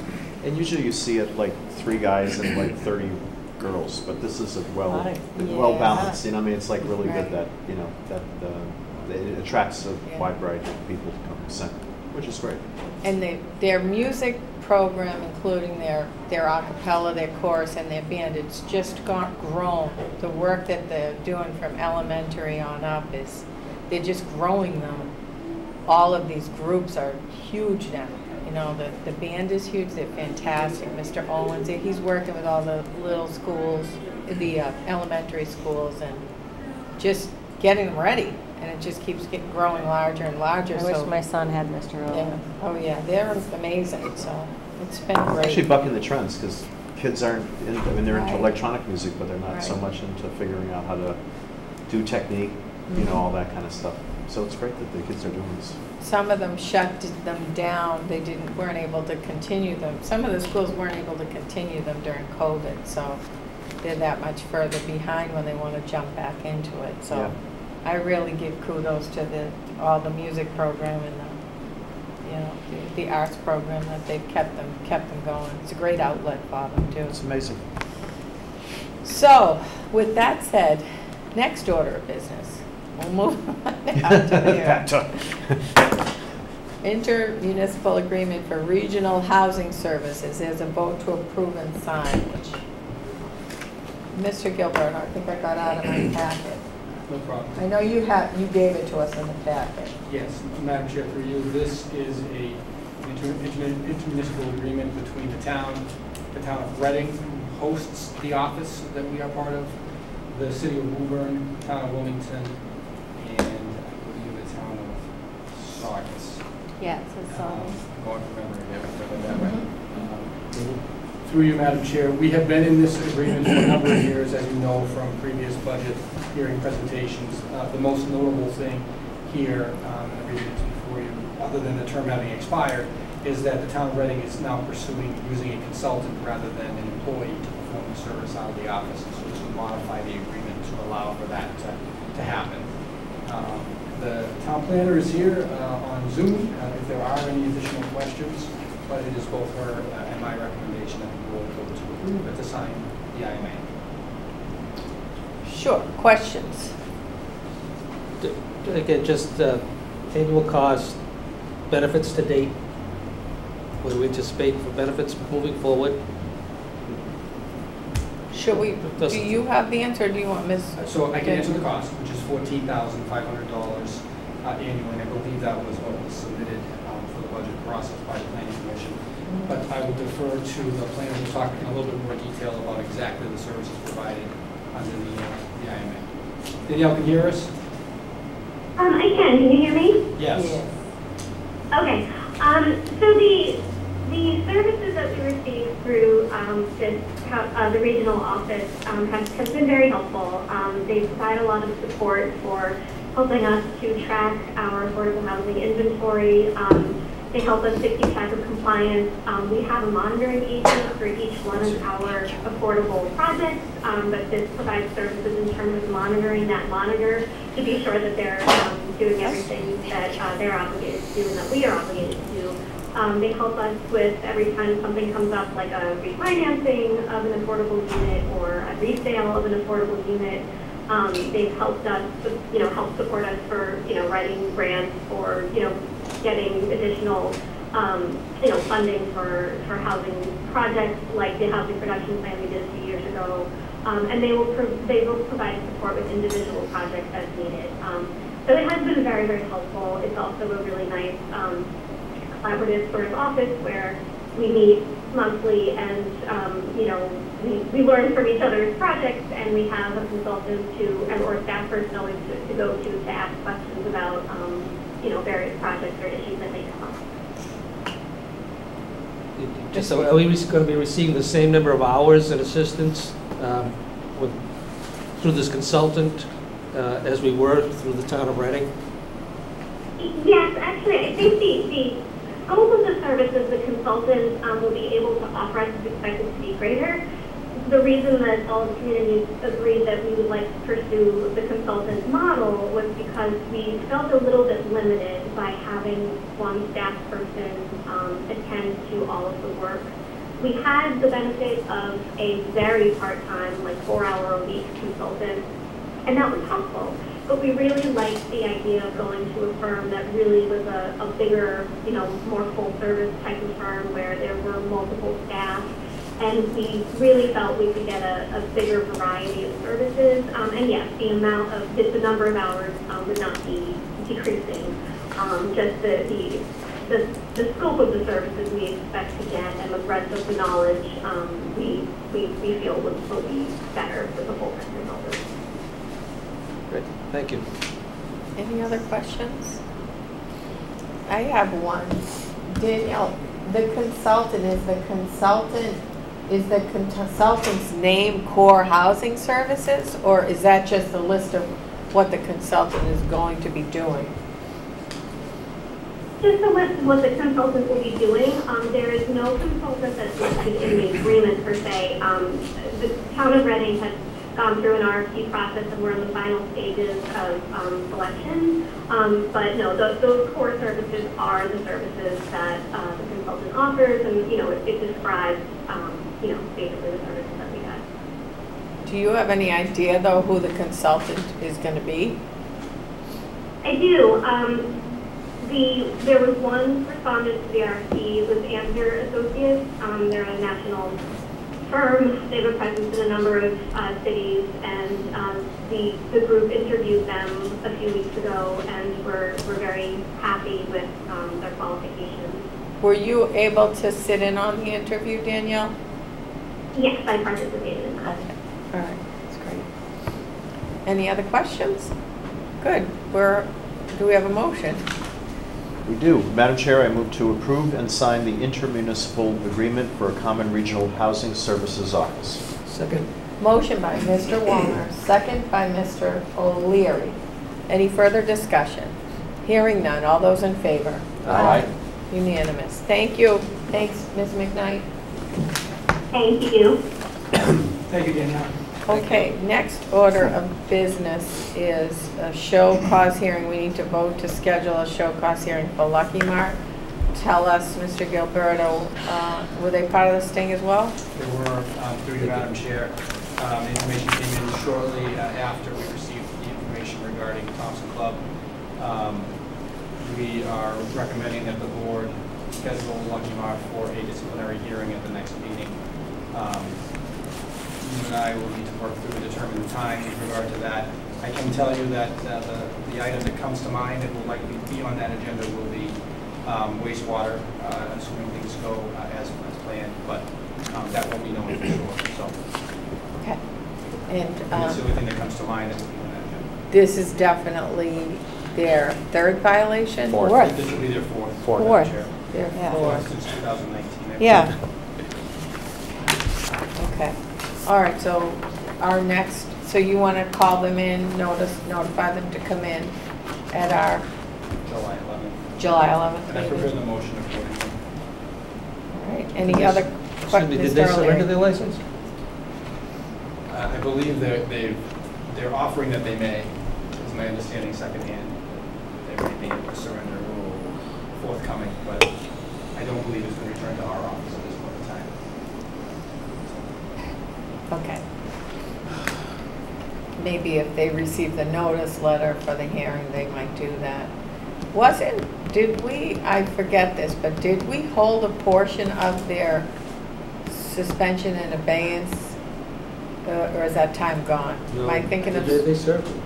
Madam Chair, through you. So there were two violations back to back in 2020 and 2021, December and January. Yes, There was okay. a 5-day suspension and I believe a 30-day suspension. 21 days. 21 days, yes. And they served both of those? They did. Okay. All right. Okay, so do we have a motion or is there any other question? No. We Okay, just Madam got through Chair? saying these weren't coming up, too few and far between, and we're having two in a row. Madam Chair, I move to schedule a show cause hearing for Smokes and Snacks Incorporated doing business as Route 28 Lucky Mart, 202 North Street for Monday, July 11th, 2022. Second. Motion by Mr. Wallner, second by Mr. O'Leary. Any further discussion? Hearing none. All those in favor? Aye. It's unanimous. So we'll have them in next meeting. Next order of business is public comment. And is there anyone joining us or here that wishes to speak in public comment? Seeing none, we'll move on to next order of business, which is to review the proposed approval not required A&R plan for town-owned land, map 8, parcel 196, 12 Audubon Road. Mr. Magazoo is here, and Mr. Brown? Is that Mr. Brown?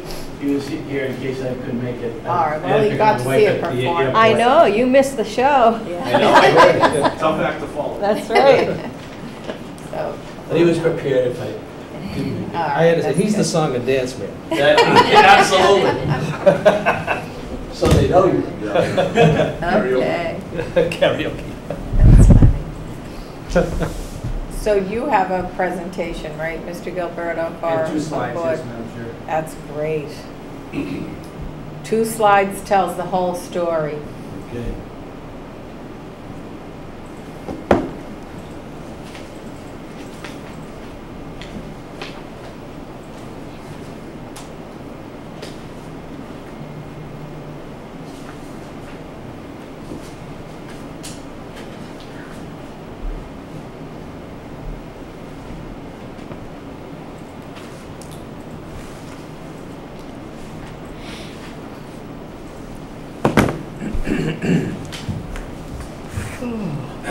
Madam Chair, through you, the plan before you was prepared as a result of a previous meeting in which Mr. Magazoo was here, where we discussed his interest in acquiring a portion of land on Audubon Road, at number 8 Audubon Road.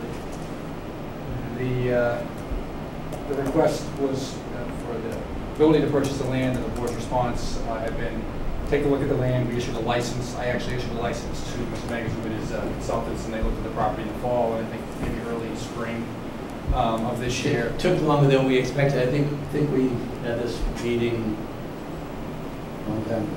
It was a fall, at least. Yeah, it was a while ago. But nonetheless, I think it was summer.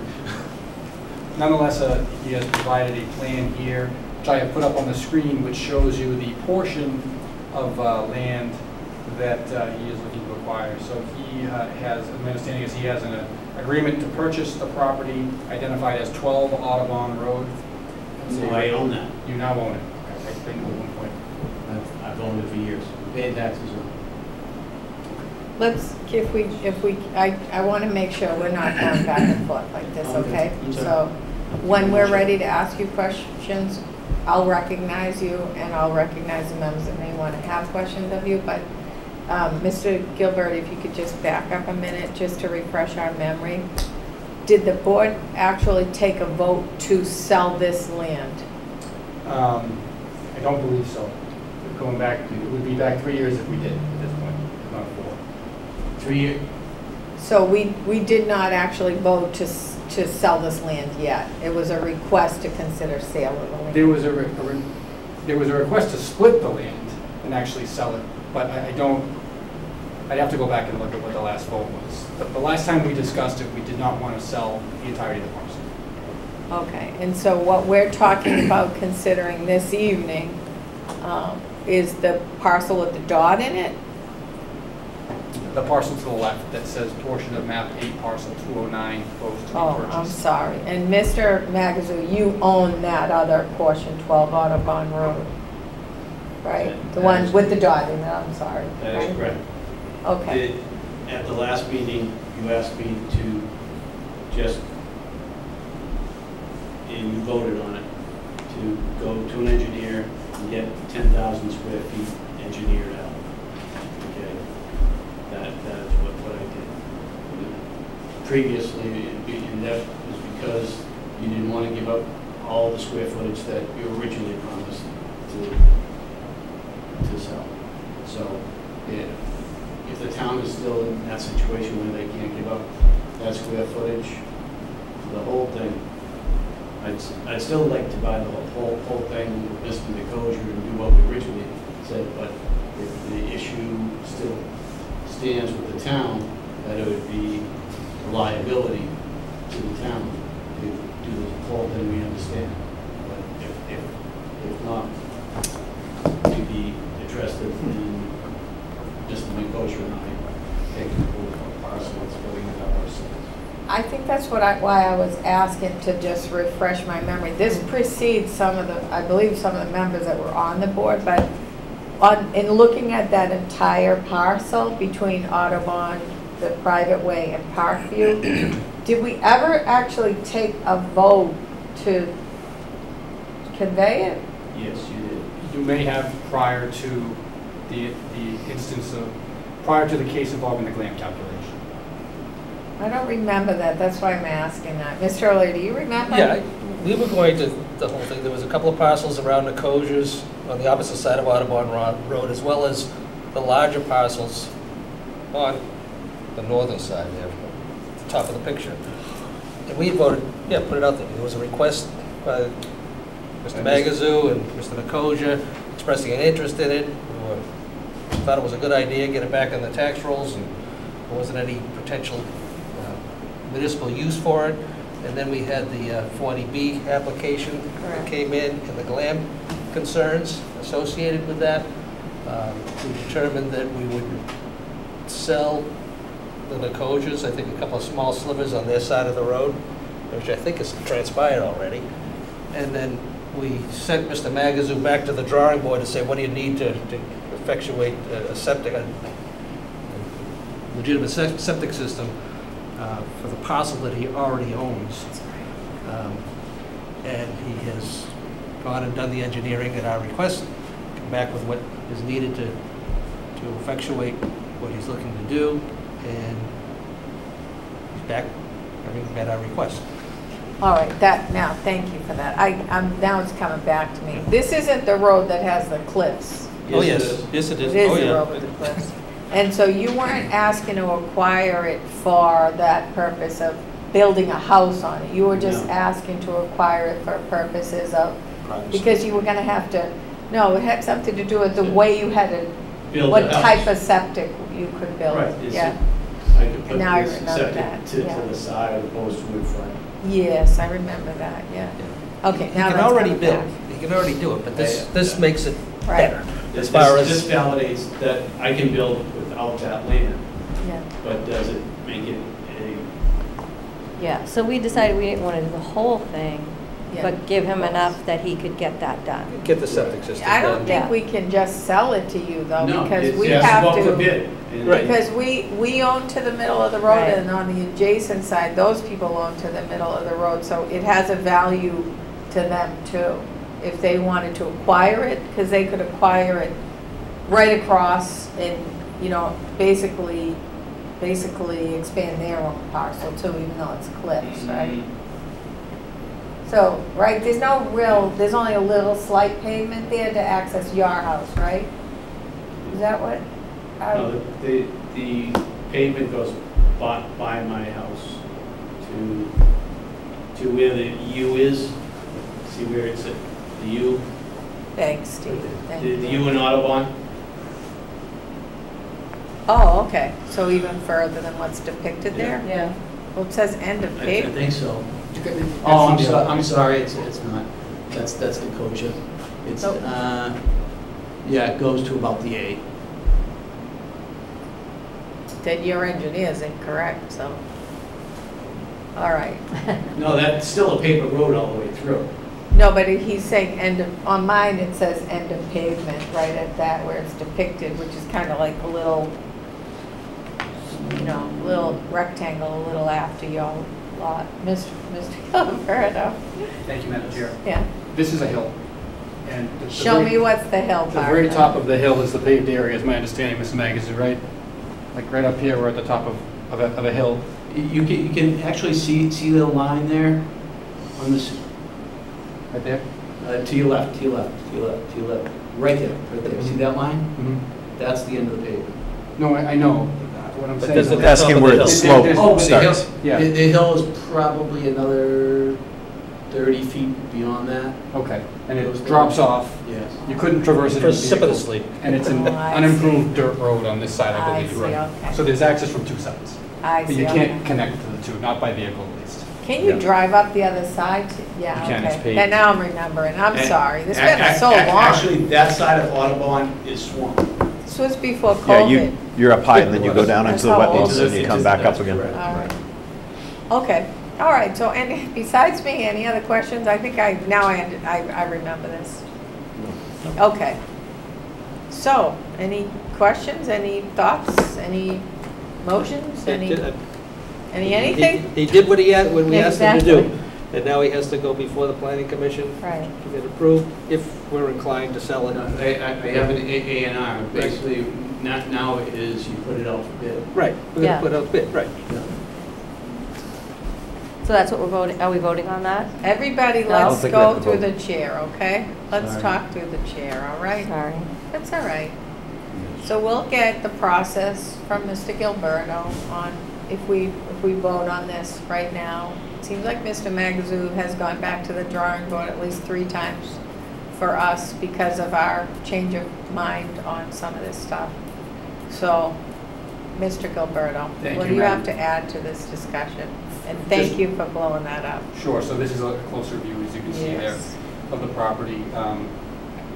Mr. Magus, whether you think you were asking for 10,000 square feet, we asked you to come back with as the smallest piece you could buy from us to make it Yep. work. Is that what this is? That's correct. Okay. In the meeting that, we said 10,000,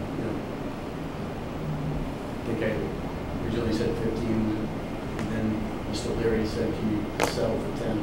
And I said, that's fine. And my only other Oh, in question, negotiation. and it's more of a general question, this is one where there's obviously going to be you know, a value to the property there. We customarily are selling these parcels for the cost of the transaction and leaving it at that, usually. Is that the board's desire with regard to this? Do you want us to better understand what a value might be on it, since it's a little unusual compared to what we normally do? That exercise we have not gone through. We wanted to make sure that the size was acceptable first.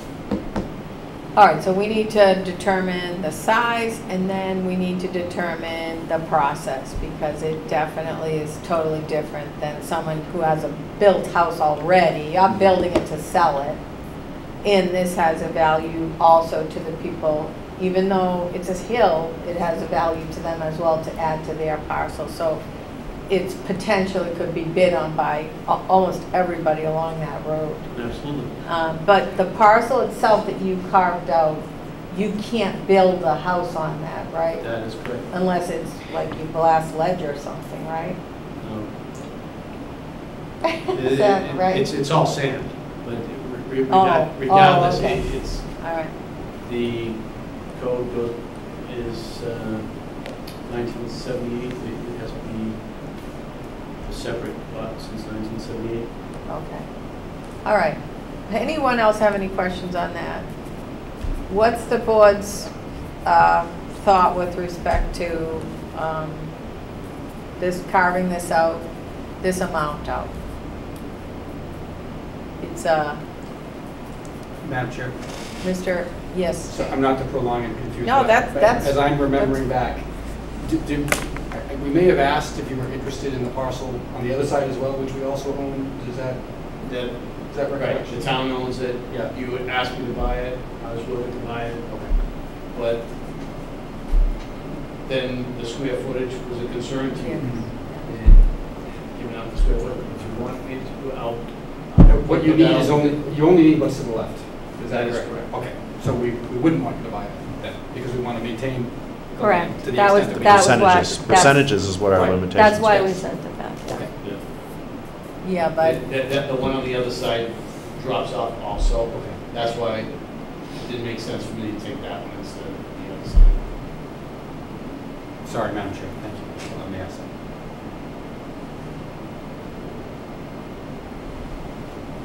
All right, I have another quick question for you. So where you are, see where you have this plan sketched out from your engineer, where you have your septic system and proposed septic system, is that level with your Yes. lot? Yes, Okay. it is. But on the other side, because it doesn't even Drops look. off. All. Audubon goes up a hill and down a hill. Okay. It's impressed. I think that's what looks like that's what he was trying to depict there with that squiggly line, but the same length to the right of your lot? So in other words, that, You mean where Mr. Gilberto yeah, he wanted just to on the right? mentioned, yeah, Yeah, that's a totally different topography? that's the topography like at the end of the street. Drops off. Okay, all right. Okay, what's the board's pleasure? Anybody want to discuss? Make it, are there any motions? Anybody want- motion. No Madam motion? Chair, I realize there was no motion in the packet, but the motion would be to authorize the chair to sign the A&R plan, which would then need to go to the planning commission to be approved, in order for us to then go out to auction, for auction, only the 10,000 square foot section.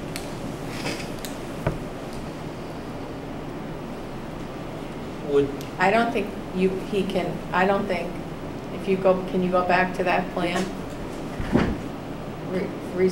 Just respectfully? I don't think we can sign an A&R plan of our own land and his land that we don't have contingencies in place for before he goes and presents it. That doesn't make a lot of sense. Can I make a comment that will clear this up? Mr., do you? Yeah, I agree. You Is cannot that- sign an application for his property. This would be only for the town's property. But he cannot apply to the CPC without your approval. Ball's in your court, Madam Chair. No, it's not, it's in our, Yeah. it's in our, however, we're basically, that's kind of putting something way before we need to even, we would have to sell it to him first before he goes to the, He's only buying a portion of that property, which does not exist until the A&R plan is approved. Otherwise, he has to buy the whole parcel. but, We didn't want to sell the whole part. yeah, We didn't want to sell the entire parcel. So right. we could have put that up for auction and be done with this. And he would have been done with it if he were a successful bidder, and he'd be all set. Yes, But in order for, we have to determine how much of this parcel, if any, we want to sell. And so if we sign on with the A&R plan, that's a determination by this board that we're going to offer that portion of the property, that one parcel, up for sale. He doesn't own it yet, but it's part of a plan that he hopes to be able to effectuate if he's a successful bidder. When we will be stating that we have every intention of offering that, a portion of that parcel up for sale, and this is the portion we will be offering, the 10,000 square feet, or whatever it is. I totally understand that. However, I think before we sign it, we should put it up for auction.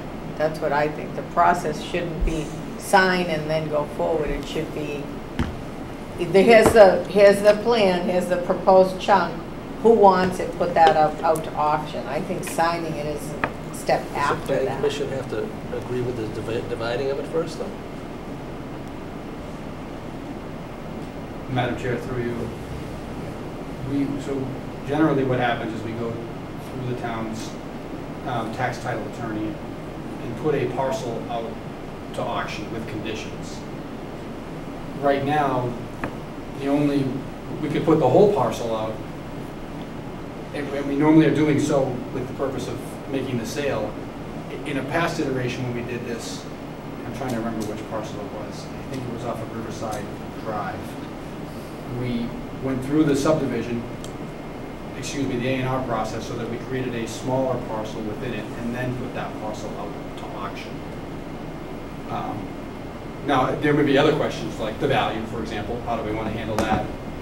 This is a unique situation relative to, there's a significant value, I think, to that property versus in the other instances it generally hasn't been.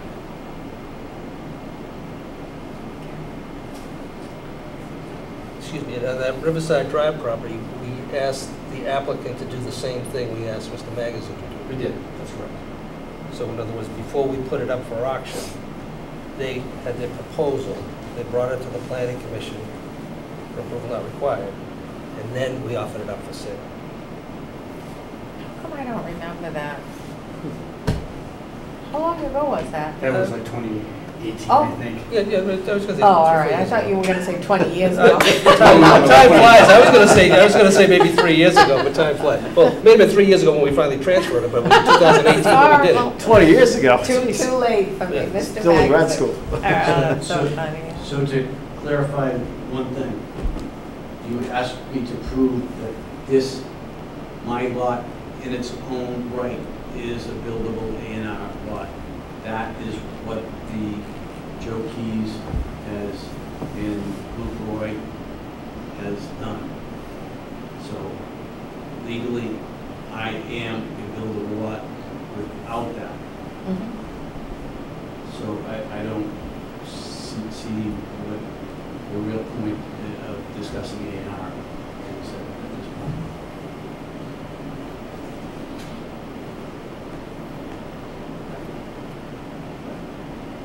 I agree. So- I don't know why we couldn't just, we have the plan done. We can just put out to auction that portion that's depicted on this plan. Then if it's auctioned off, then we can let if we want to auction it off, that is, we would let the buyer of that land then submit for A&R. Correct. But you're saying there's a reverse process. I don't, It's how we handled it last time, Madam Chair. okay, We I'm handled- not sure why, but this is quite distinct because it conceivably could have a bid from the other Not likely, but conceivably could happen. But it will not, it's not a buildable lot on its own. And that's- Yes. People have to Right. understand that it's not. Right, that's right. It's usually the It would be sale- written up, sorry. Yeah, that's how the It would be contingency written up. usually is. So, but in any event, we have to decide what's the board's decision with respect to selling this. Because Mr. Magazoo's right, he has a big enough lot to build. This would definitely help with respect to location of the septic for his lot. So what is the board's decision with respect, Mr. Studo? Based on what he's done here and, you know, separating the parcel, which alleviates the issue I had, which was from those land guidelines, I'm fine with this. So do you want to make a motion? Are you making a motion that we Well- put that out to auction? But my understanding is, like, step one, correct, Mr. Gilberto, is that we have to do this to make it its own parcel? That's how we've handled them previously. Again, the chair suggested maybe another way to Is do there it, another which way? I haven't explored, but. Whatever way gets it to a point where Mr. Magazoo can just bid and take care of it and call it a day. Correct.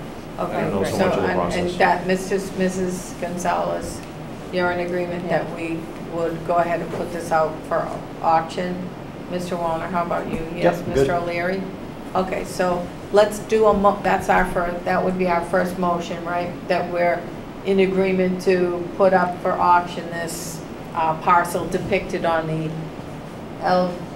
LJR engineering plan, plot plan for 12 Audubon Road, map 8, parcel 196, wherein it's depicted as a portion of map 8, parcel 209, which is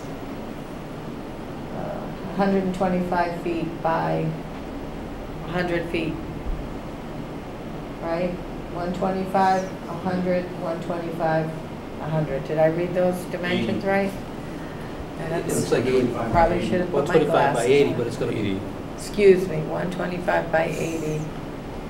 Okay, so the portion that's depicted on the Get all that. plans. So let's first address the motion of putting that up for Okay. auction. Okay, I'm good Because with that. that was the first thing we had to decide. Okay. Wait a minute, we have a hand raised here. Only that when we have traditionally, when the board's voted to put something out the bid, we have put conditions on it. And we did that after the I'm sorry. A&R process happened. Yes. So I don't have those conditions before me this evening. I wasn't prepared for that. When I was Okay. expecting we would go through the A&R process and then come back with a parcel that you could then vote to sell at auction with conditions after you went to CPC. That was the thinking that I had. Again, I'm not saying that's the only way to do it, but. Okay.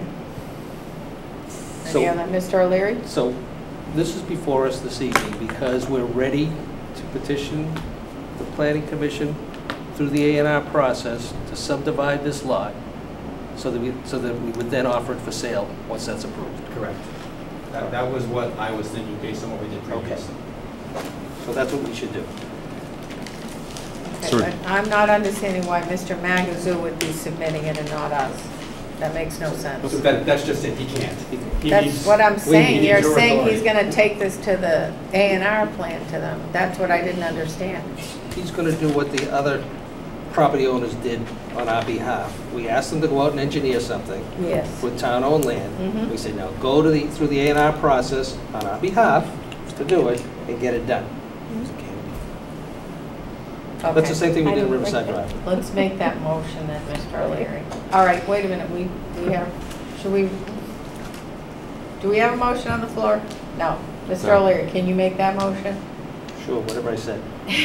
I generally don't listen to myself. Mr. O'Leary's I gen- motion. I generally don't listen to myself. No, Madam Chair, I You move probably to... should. Yeah, I know. I move to authorize the submission of an A&R plan to the Community Planning Commission for a portion of, was it map 8 parcel 2009 as proposed on the plan submitted, presented to the board by LJR Engineering, Inc., and I don't know the date.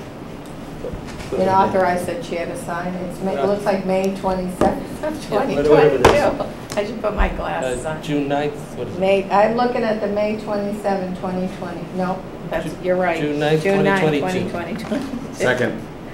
All right, and authorize me the to chair it. to sign? Absolutely. Okay.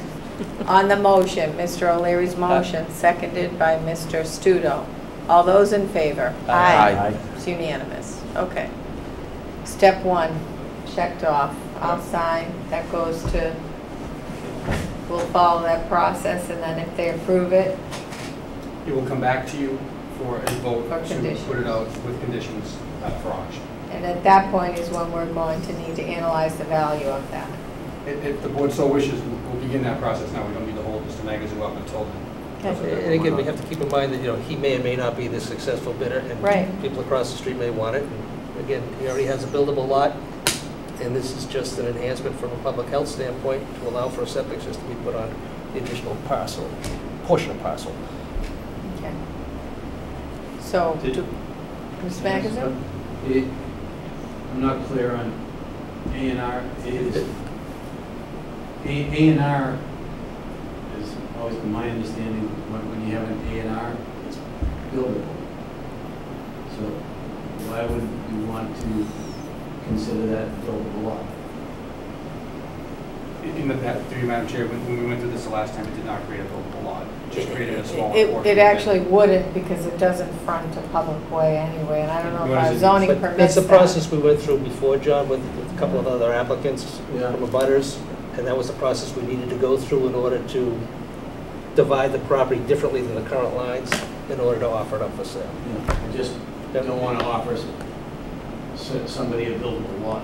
No. It won't be. It won't be. It's only 10,000 square feet. Yeah. unless- And again, right, and again, the conditions are gonna be that it'll be combined with other parcels and all the rest. Yeah. Through you, Madam Chair, it could be a buildable lot on its own in doing this process, but the board will sell it with conditions that would not allow it to become its own buildable lot. That's the custom.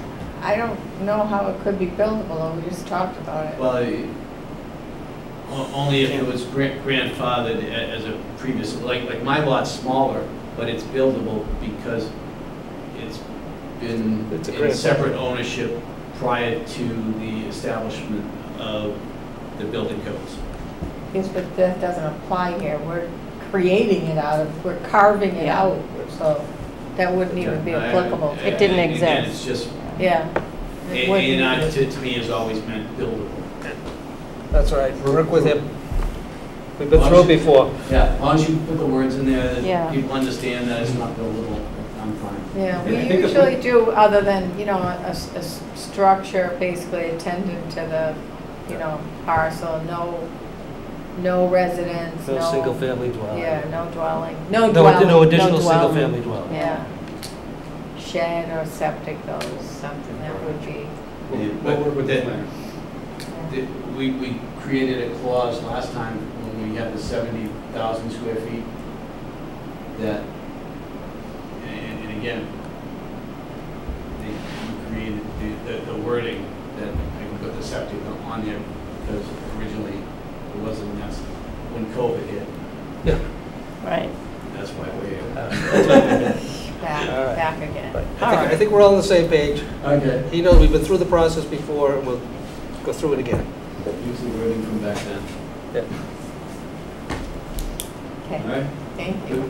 Thank you. And Thank you. Mr. Gilberto, you're asking us then now to decide what we want to do in terms of determining the value? My thinking, Madam Chair, was to work with the assessor to try Oh, to come up with a yes. projection for you, Yeah. and we can go from there. And that's all right with the board, right? Yeah, I'm fine too. Yeah. Right? Just keep in mind that, again, it isn't specific to this particular individual. It's what could anybody do with it, and how have we handled it in the past? And when we've handled it in the past to allow for septic systems, per se, you know, it was pretty much treated the same as any other piece of town-owned land. Okay. All right, Mr. Gilberto, all Yes, set with thank that? Okay, great. Thank you very much. All right, thank you. Next order of business is the vote to increase the membership of the Cultural Council. Mr. Gilberto. Madam Chair, through you, the Cultural Council has asked us to, the town clerk, retired, has recommended that we increase the membership to 9 members. That is to account for the amount of interest that they have. And I do believe they actually have 8 members on there right now. So this is something that was authorized at town meeting. There is a vote here that would allow us to expand the membership. I believe Mr. Wallner is the liaison, is that correct? was. So we- Oh, yeah, yeah. Oh, yeah. Sorry, I think we just, I thought we changed it around. And Phil was Oh, also- Kate is now? So Is it me? I don't know. This is coming up now rather than at the regular appointment period because they are headed into a busy season. Yes. Soliciting applications, distributing and bringing them out grant money. So we're recommending the expansion from the current membership to 9 members. All right, wonderful. Do we have any discussion on that? Let's see. Where is that? Yeah, I'm looking myself. I think it's in North Reading, maybe? Yeah, North Reading. It's me. It's me still. We know Well done. That's what I thought. I didn't really change those around at all. Phil's so confident, I don't. All right. All right. All Phil's right. trying to reassign my assignments on. Madam Chair, I move to vote to increase the size of the Cultural Council from 7 to 9 members. Second. Motion by Mr. Wallner, second by Mr. O'Leary. Any further discussion? I'm glad there's such interest. Yes. Yes. Amen That's a good to thing. that. I'm the selectman. All those in favor? Aye. It's unanimous. Next order of business, appointments and reappointments, Facilities Master Plan, Commission on Disabilities, and Taxation Aid. We have motions? Yep, Madam Chair, I move to place in nomination the following names for reappointment to the Facilities Master Plan for terms to expire on, so Abigail Herbert to expire June 30th, 2025, and Todd Wokel to expire June 13th, 2024. Second. Motion by Mr. Wallner, second by Mr. O'Leary. Any further discussion? Hearing none. All those in favor? Aye. It's unanimous. Madam Chair, I move to place in nomination the following name for reappointment to the Commission on Disabilities for a term to expire on May 31, 2023. Rich Wallner, the incumbent. Second, if he's interested. Motion by Mr. Wallner, second by Mr. O'Leary. Any discussion? Hearing none. All those in favor? Aye. Aye. It's unanimous.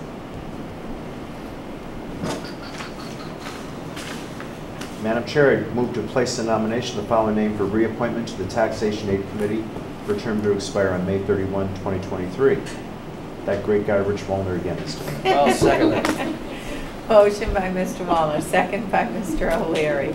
Any further discussion? Just one thing, because I was going to do it under old and new business, but this might be appropriate with the Taxation Aid Committee appointment here, is that we need to advertise what town meeting action was taken for people. I mean, the veterans thing is just going to happen automatically, but for the senior taxation aid, substantially changed. And we really do need to.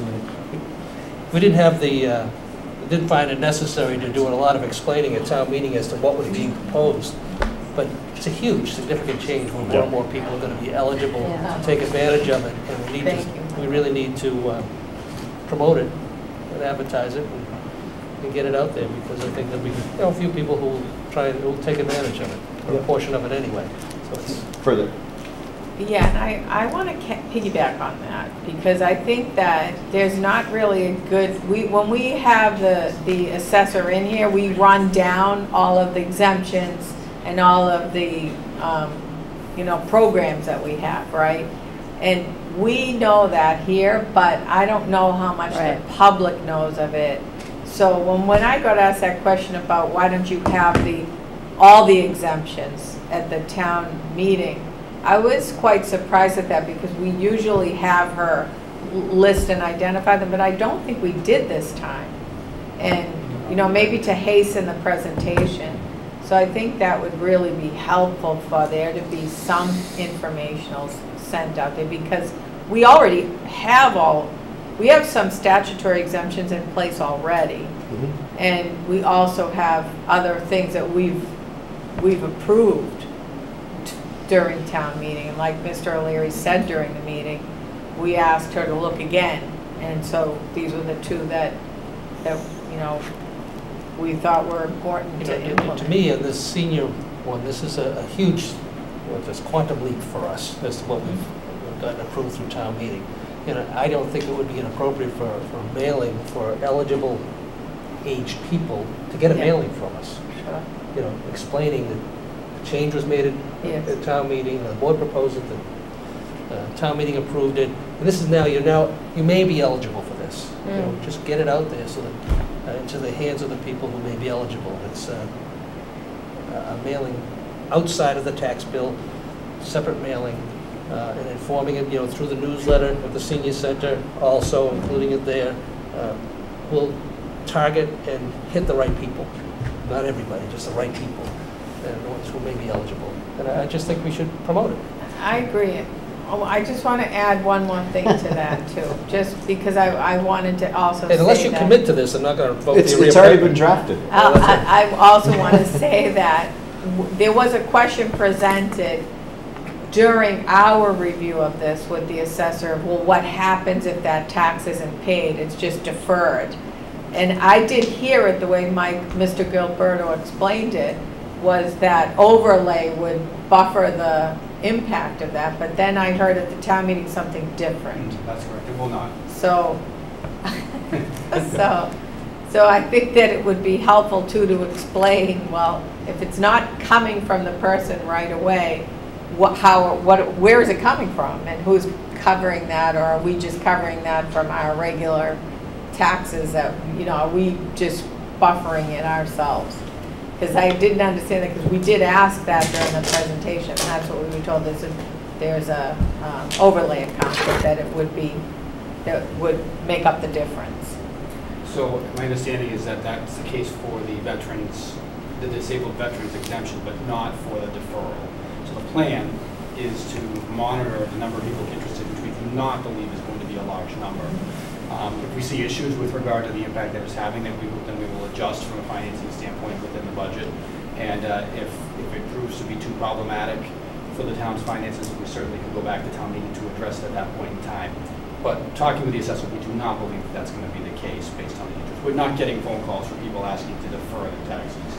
What we're getting are phone calls from folks who are looking for the exemptions, which we already do the maximum on for so many of them. Right.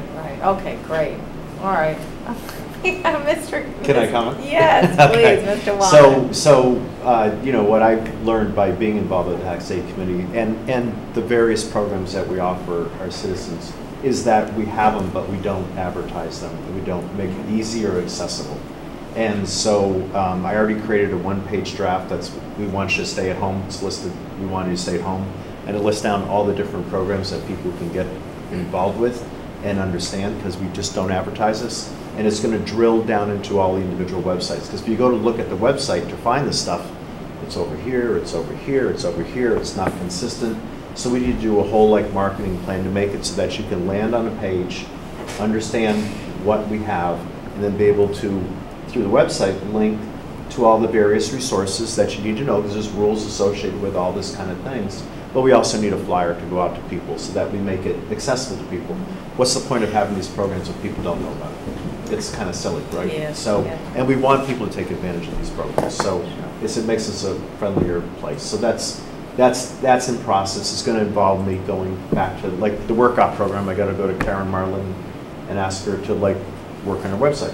So I'm going to be asking individual people to work on their websites to make this easy to understand. Lexington has, I pulled one of theirs, they have a 12-page document that lists all their programs. But again, I want to not make it overwhelming. Put it in the right places with a one-page overview. So I'm on the same page as you, because that's the most, I think the Tax Aid Committee can do, is to do that type of thing. That's great. It goes beyond their scope. It goes beyond tax aid, because it's more than just tax aid, it's the other programs. But they're all on board to getting that together. So we're all on the same page. One thing about your messaging, you telling maybe the older population, we want you to stay at home, maybe just shift that. Well, first draft. We want you to stay in our community. Yeah. Right? Yeah, Yeah, first draft. Don't come out. Yeah. No. You know what I mean. Come out. All right, so we're really just on Mr. Wallner's appointment, all that dialogue. I'm going to, based on his comments, I'm going to support it. Okay, thank you.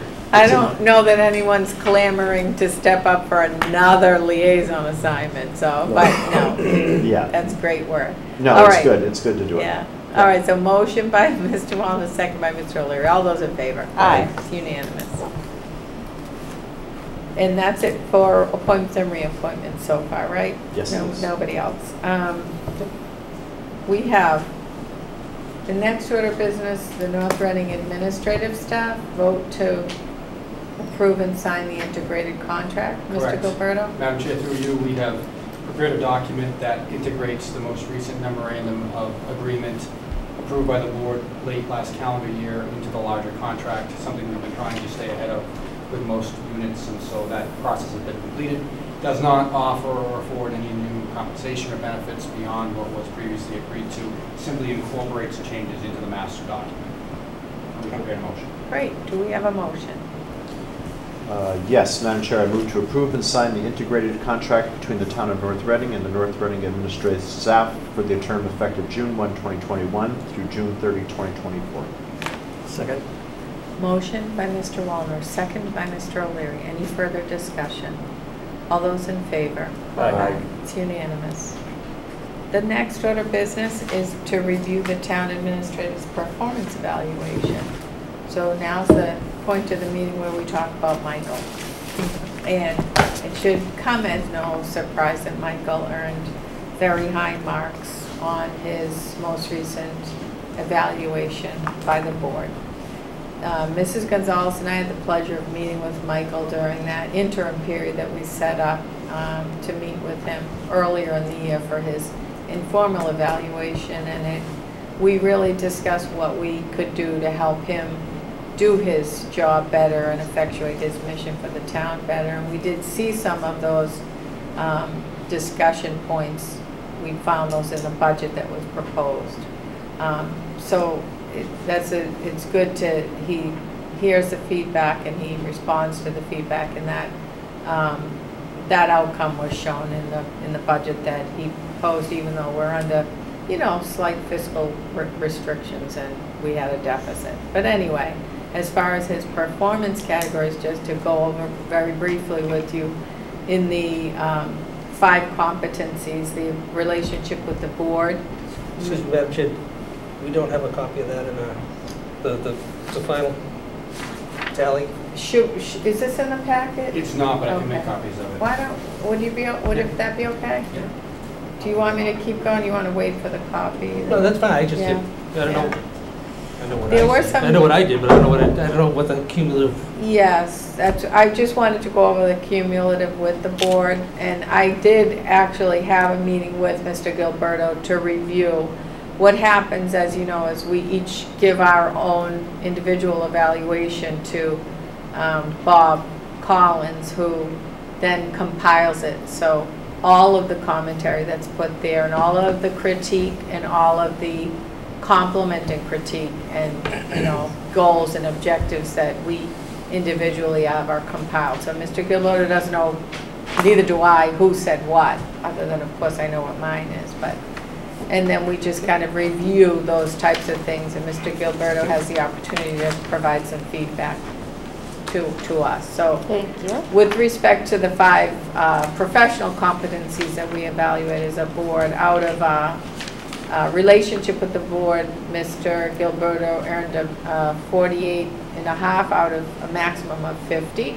So high, very high tier on that. Fiscal management, 38.28 out of 50. It's got to be 40. That's got to be Out a of typo. 40. It's a typo. It's a typo. That's got to be. I thought it was rather low, but we're gonna strike that down. We're gonna lower that evaluate. No. All right. It is a typo. Thank you, Mr. Wallner, for pointing that out. In regard to community and public relations, it's almost a perfect 40. Personnel administration, it's a 47.6 out of 50. And thank you, Phil. And professional skills and abilities, it's a 48.48 out of 50. So an overall rating of 222 out of 230, which brings Mr. Gilberto's rating to outstanding again this year.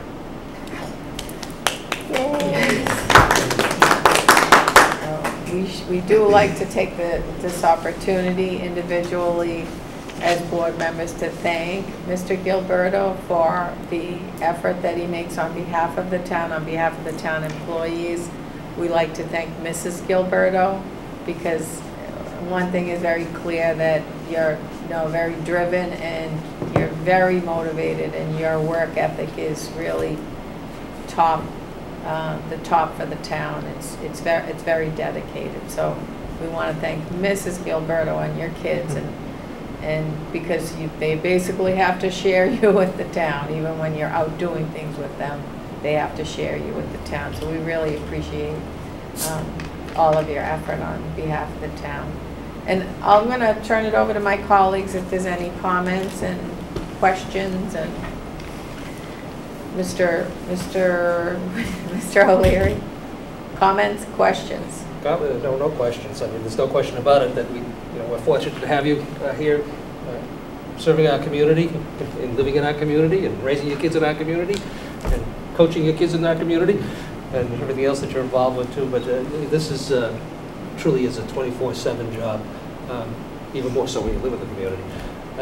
But again, the challenges, everybody knows what we've been up against over the last year, 2, 3, and over the last 7 or so years that you've been here.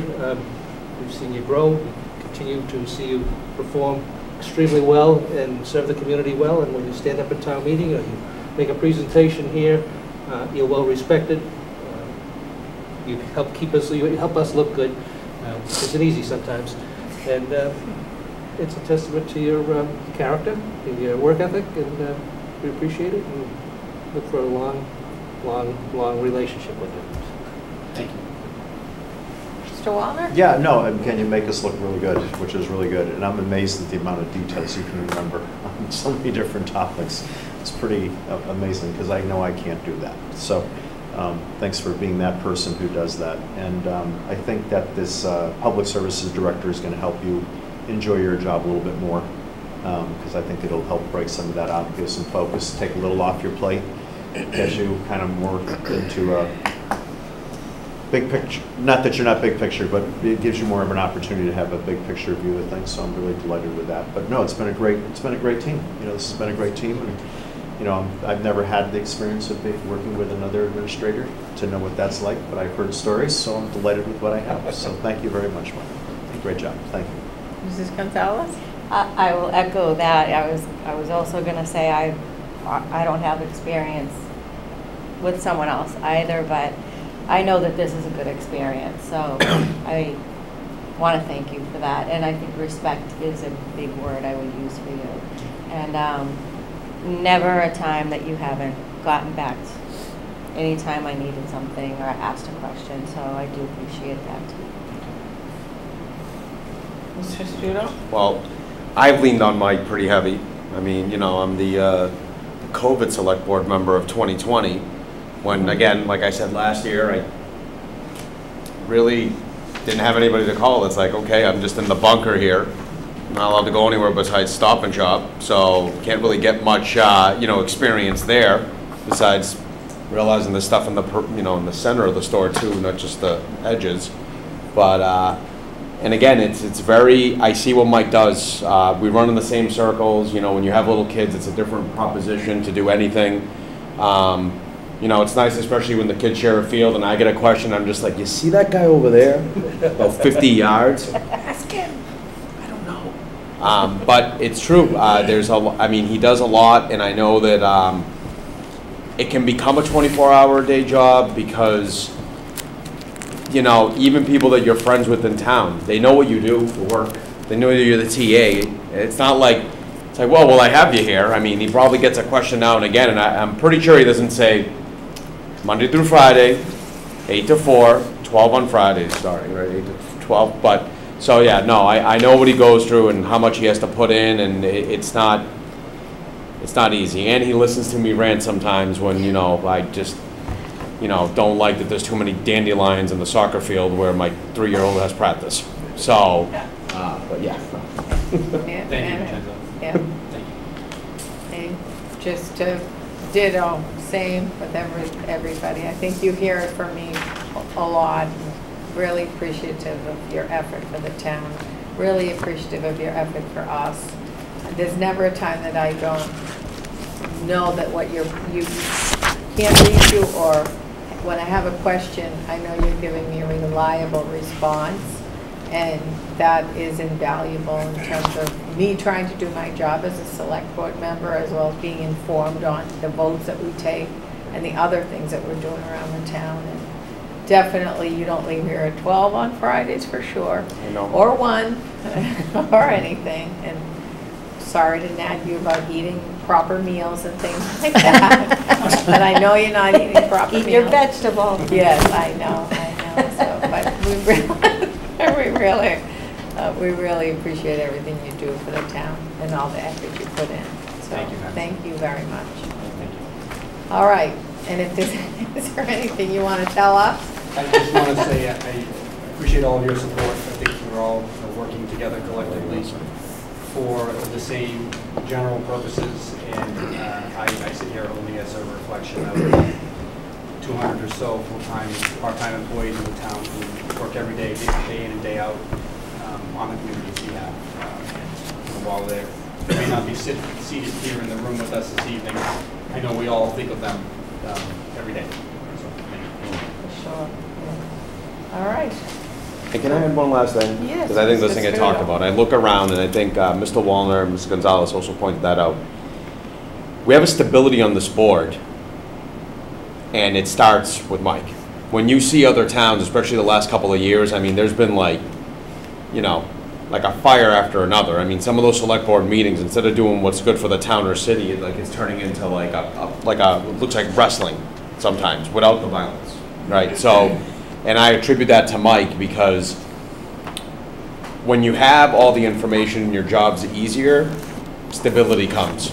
And, you know, the public doesn't look at it like, oh my God, like look at that dumpster fire of the select board meeting. Because it's the truth. That, you should see what Facebook will punish you, and other towns have been, and that's just one of the adjectives, you know. So I just wanted to add that I think it starts and ends with Mike.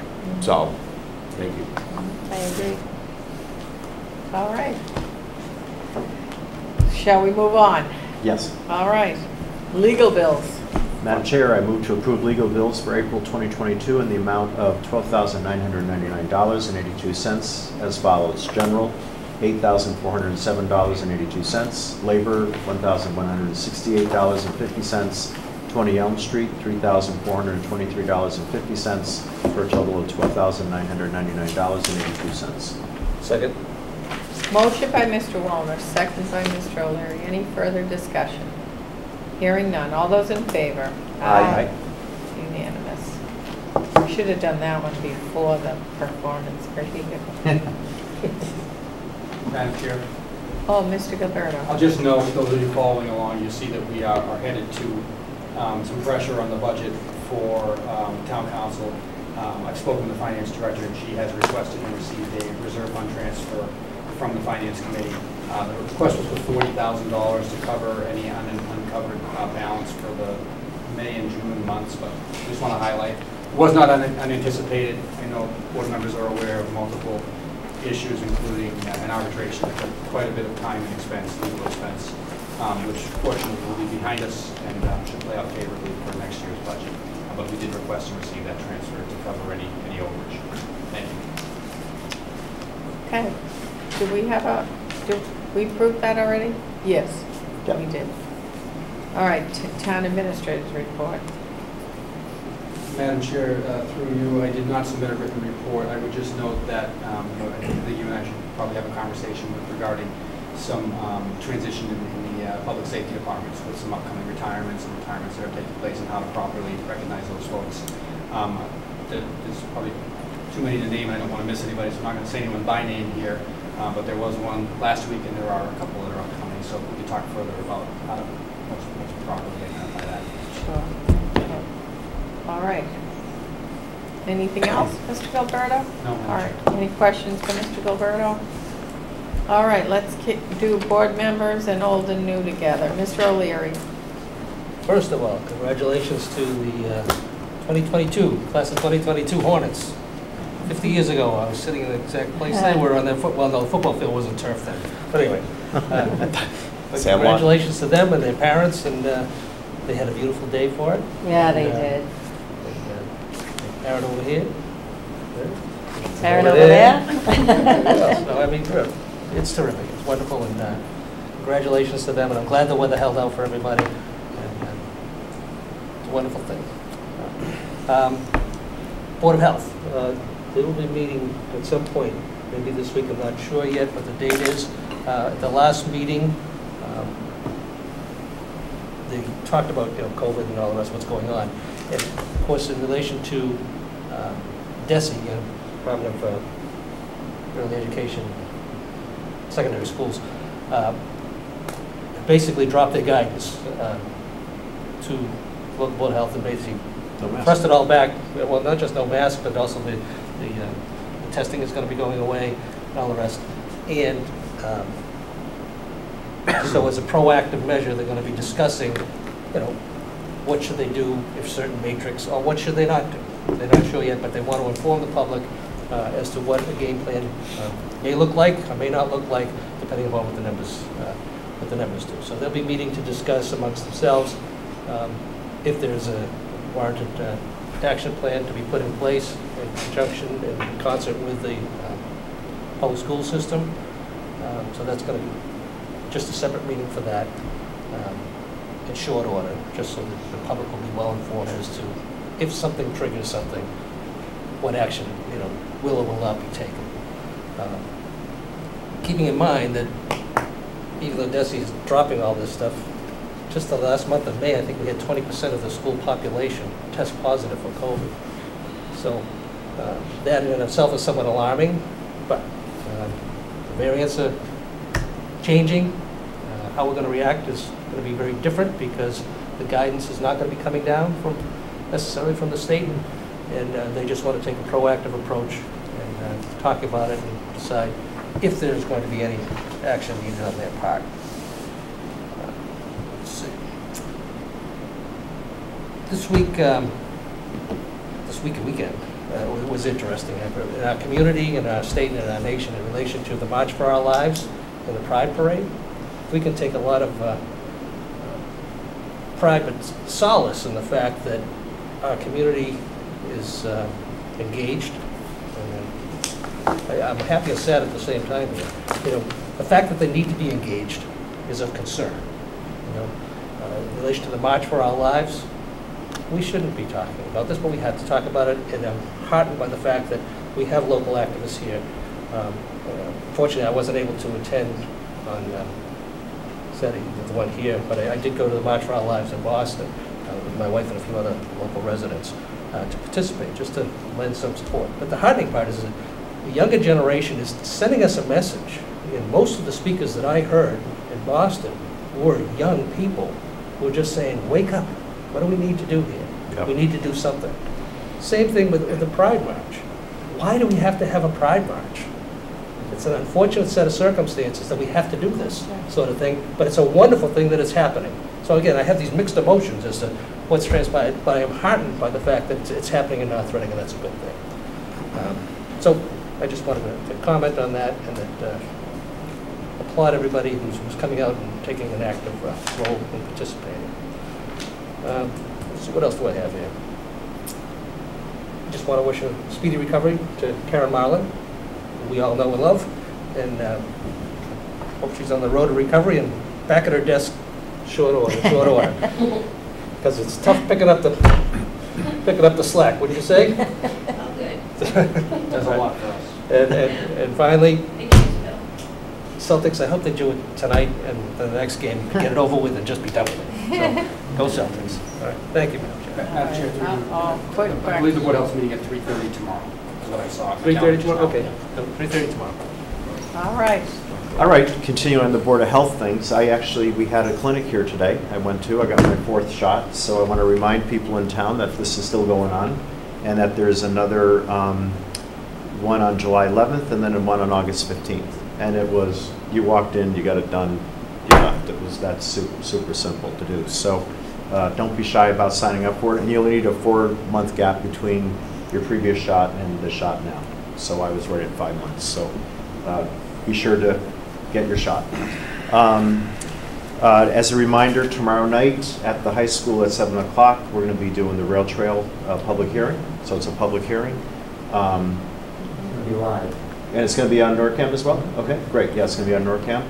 And it's going to be a review of the plan that Phil has already put together. And then we'll be going through the FAQs, because there's a lot of FAQs we picked up along the way, and then getting public opinion. I can tell you, since we launched this in March, some issues have already gone away just by announcing it. And we did a walk of the trail about a week and a half ago to show the LUC people who hadn't done that walk how beautiful it was in the back. And I think it was a consensus that it was quite beautiful when you get access to these parts of the world that we haven't seen. That this is, that's one of the justifications for moving ahead in this project. So feeling good about that. Meanwhile, there's a $500,000 grant we applied for. Hopefully that comes through in June or July. That will help. If we do this by October, we're going to have some more answers. So be sure to come out tomorrow night and come see that, or watch online. The Forest Committee thanks the town for supporting us. We're into the RFP world now to bring in a consultant, so thank you for supporting that. And I guess I'll be drafting up the RFP, which I've never done before, because we have a very thin crew of 3 people in our group. I was approached by this. This is probably going to involve you as the liaison for the. I didn't even know we even had this Energy Conservation Committee. I believe this is where it's going to land. But I got approached by. It's called the Green Communities Division of Massachusetts, and it's basically they will provide to you money up to $200,000 a year if you work with them on 5 factors of them trying to improve as a town your energy use and things of that nature. This is not a new program. We're actually, there's 200 out of the 330 towns in the state. There's 290 that have already signed up for this. We're not one of those. So they came to us to ask if we'd like to be involved with that. It's you can get up to grants of $200,000 per year up until you hit $750,000, then it goes down to $100,000 per year. But it's all about energy conservation. And I think that what I was just asking about this group, Jennifer did a deep dive. We've had this energy conservation committee, but it's never really gotten off the ground. I think the last time we saw action was 2015 or something like that. So this might be a good way to combine the two. I think it's going to also involve, it's going to involve our MLD, because it falls into their governance, I guess you could say, as well, or their authority. So that's one of the reasons why our community hasn't been involved, because when you have municipal suppliers, it ends up to be a little bit of an interference because they like their independence. But this would be a great one to explore. And so I'm happy to hand it over to you, or I'm happy to do an introduction to you. But I think it'd be good for us to explore it and see what it's all about. And they reminded me too, they came back and reminded me that our LD has offered us to put in some charging stations, actually as a grant, if we ever want to do that without paying for that. So they're being very proactive in trying to do that. So I can talk to you more about that afterwards. I thought that'd be something we could really look at. Maybe revive that group. Last thing I'll say is I was in the parade yesterday, and so my wife and I, and then our neighbor sat in as well, and all our neighbors got out. And so we wanted to spot who had the most energy, because we were in the cars, but you're looking for people to be in the audience. And so there was one person who stood out, and so I put together a little informal award for #1 Pride Parade participant. And it was no doubt, it was our own Kate Mendelli, who was so enthusiastic. That's so fun. Oh, that's so cute. Honestly, she really, I was like, is that Kate up there? And we're all like, those are little comments that we made in the car looking at you, and you're the one. So you got our first unofficial. That's fun. That was fun. It was fun. It was a good time. It was really good. And it's all about inclusion and building our community. It's a celebration. It really is truly a celebration. It's inclusion. Bringing people together. So it's nice to see your enthusiasm. And you really were the most enthusiastic. So it's not get them to beep and wave. Oh no, it's really just fun. It's just fun stuff to do. And it does say our community welcomes all our neighbors, whoever they are. That was great, yeah. That's it, thank you. Thanks, Mr. Wallner. Mrs. Gonzalez, that's cute, thank you. Last Friday, I was honored to represent the board at, up at the memorial on the Common to have Andrew DePietro, I'm hoping I'm saying that right. That is his name, Andrew DePietro. DePietro, yep. Okay. A 2018 North Reading graduate will be commissioned and signed his enlistment contract into the United States Marine Corps. So I was there with Sue Magner, our Veterans Director, and Brian Jones was there, and some other people. There was a nice crowd, a lot of his friends and family. There was a really good crowd there to honor that, and so I want to congratulate him publicly. It was very impressive. It was very well done. And I wanted to talk about the National Night Out that I talked about last time, which is going to be Tuesday, August 2nd at Ipswich River Park. Amy Luckowitz, I'm so bad with names, is looking for vendors to participate in that. If you want to go on to the Community Impact Team's website or their Facebook page, you can get information about the requirements of the vendors. There are some requirements. They need to have something to do with the National Night Out and police enforcement and that kind of a thing. The tables are free, and she's just looking for people to do those tables. So if anybody's interested, they can contact her and make this a great night. Looking forward to having it again. Is there a deadline to sign up for that? And the types of vendors that are there can be, it's pretty broad. We haven't had one in a while, but they had pretty much a variety of vendors that were there at the last one. There is a variety, but there are requirements. Yes, there are guidelines, I should say. So I think the dance studios were there, and they do performances. The fire and the police karate, are there. they've done demos, karate demo. Yeah, nonprofit groups are encouraged. Like they don't want political groups or lobbying groups. They, that kind of thing. They don't want performances. Yes. Food vendors. Can they? Well, they serve food there. Yeah, the police department. Oh, they have that. grills. Okay. Yeah, so it's not. They do a big grill. Council of Aging has been there. Yes, right, right. Potentially, I don't know, maybe you could potentially put up the sewer thing. Potentially. But it was fun, and the fire department's usually there. The Right. sheriff's department is there. Yes. They do the canine. canines. It's kind of bringing the community and the law Yeah. enforcement It's fun. together, and Yeah. A lot of people come. Yes. It's big. yeah, it's Yeah. a fun It's night. big. So, but she hasn't heard from people, vendors, so she All is right. reaching out for that. Was there anything else, Mrs. Gonzalez? Are you all set? Yeah. I just want to fill in. Yeah, Mr. yeah, please. Gilbert. On the website, www.northreadingma.gov/CIT. There is a link in there Oh, for cool. vendors and performers. Oh, So they excellent. can sign right on there. There's information about National Night Out, so Great, it is available.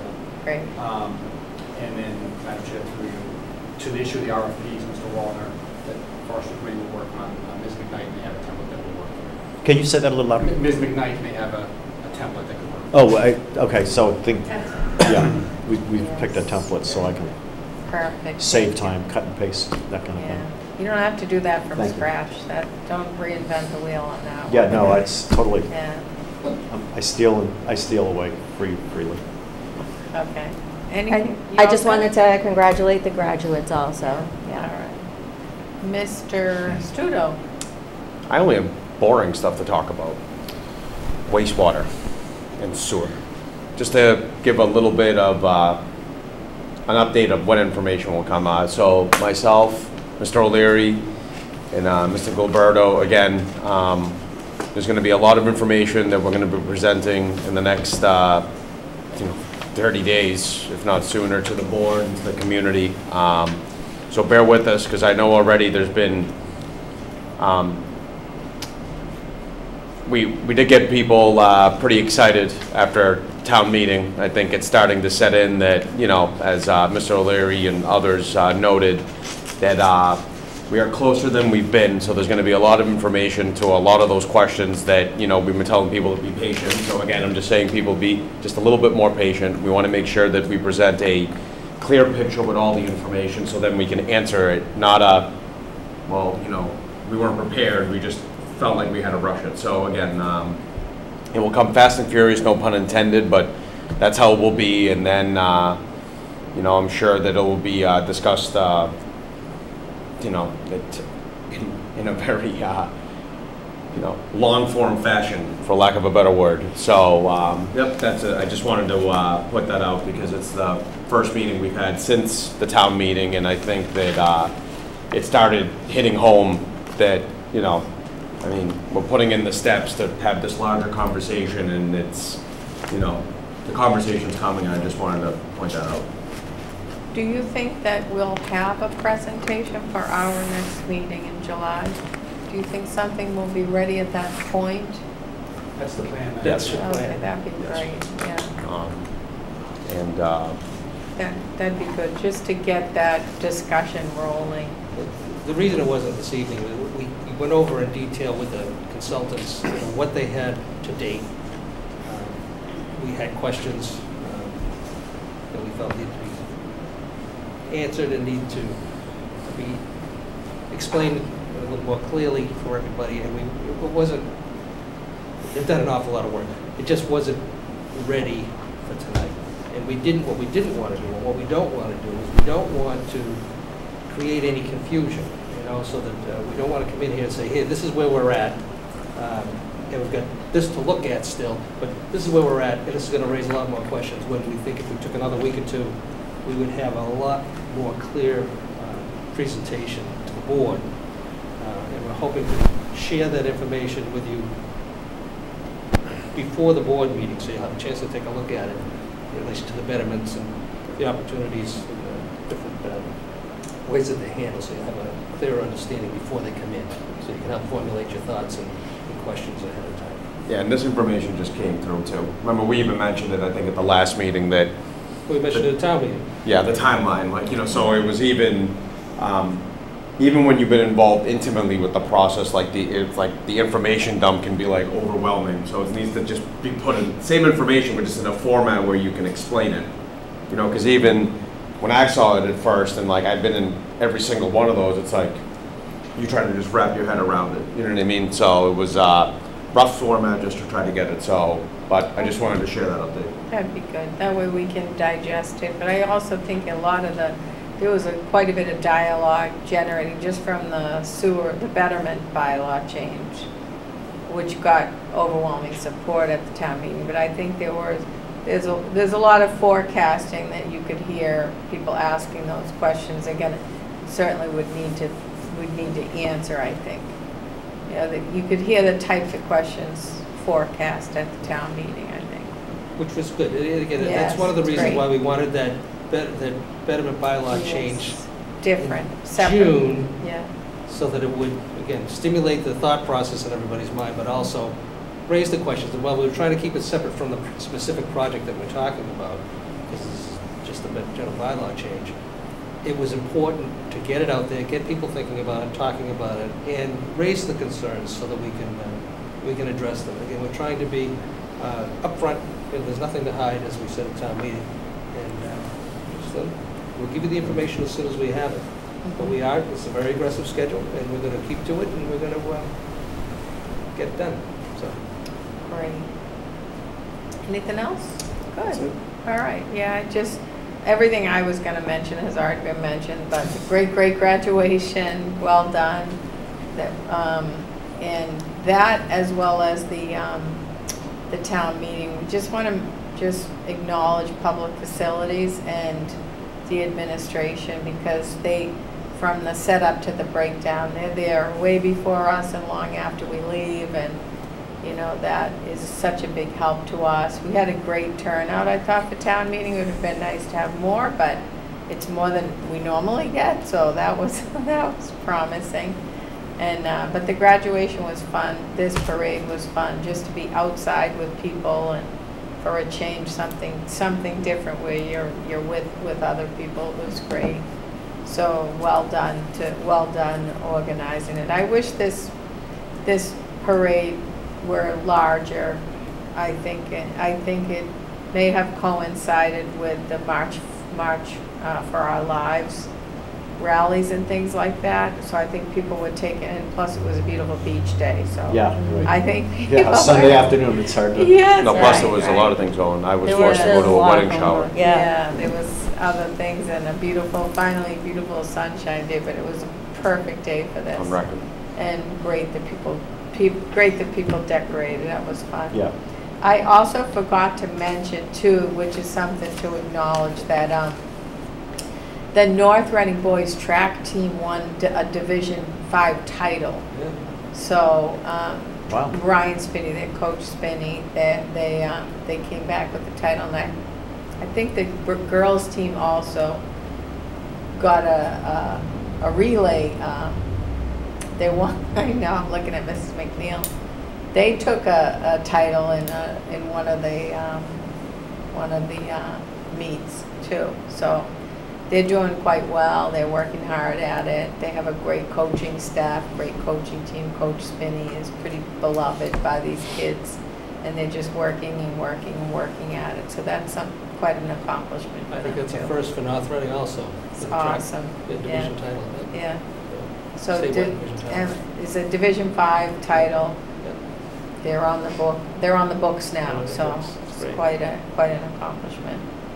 And I think that's all I wanted to mention. We should keep our newest Marine in our prayers. Yes. Because there's a lot of turmoil in the world. So Thank God we have people stepping up to do that. all right. And then we'll hear the list of people that are leaving us and retiring right at the next meeting. So we do want to definitely acknowledge them in some way.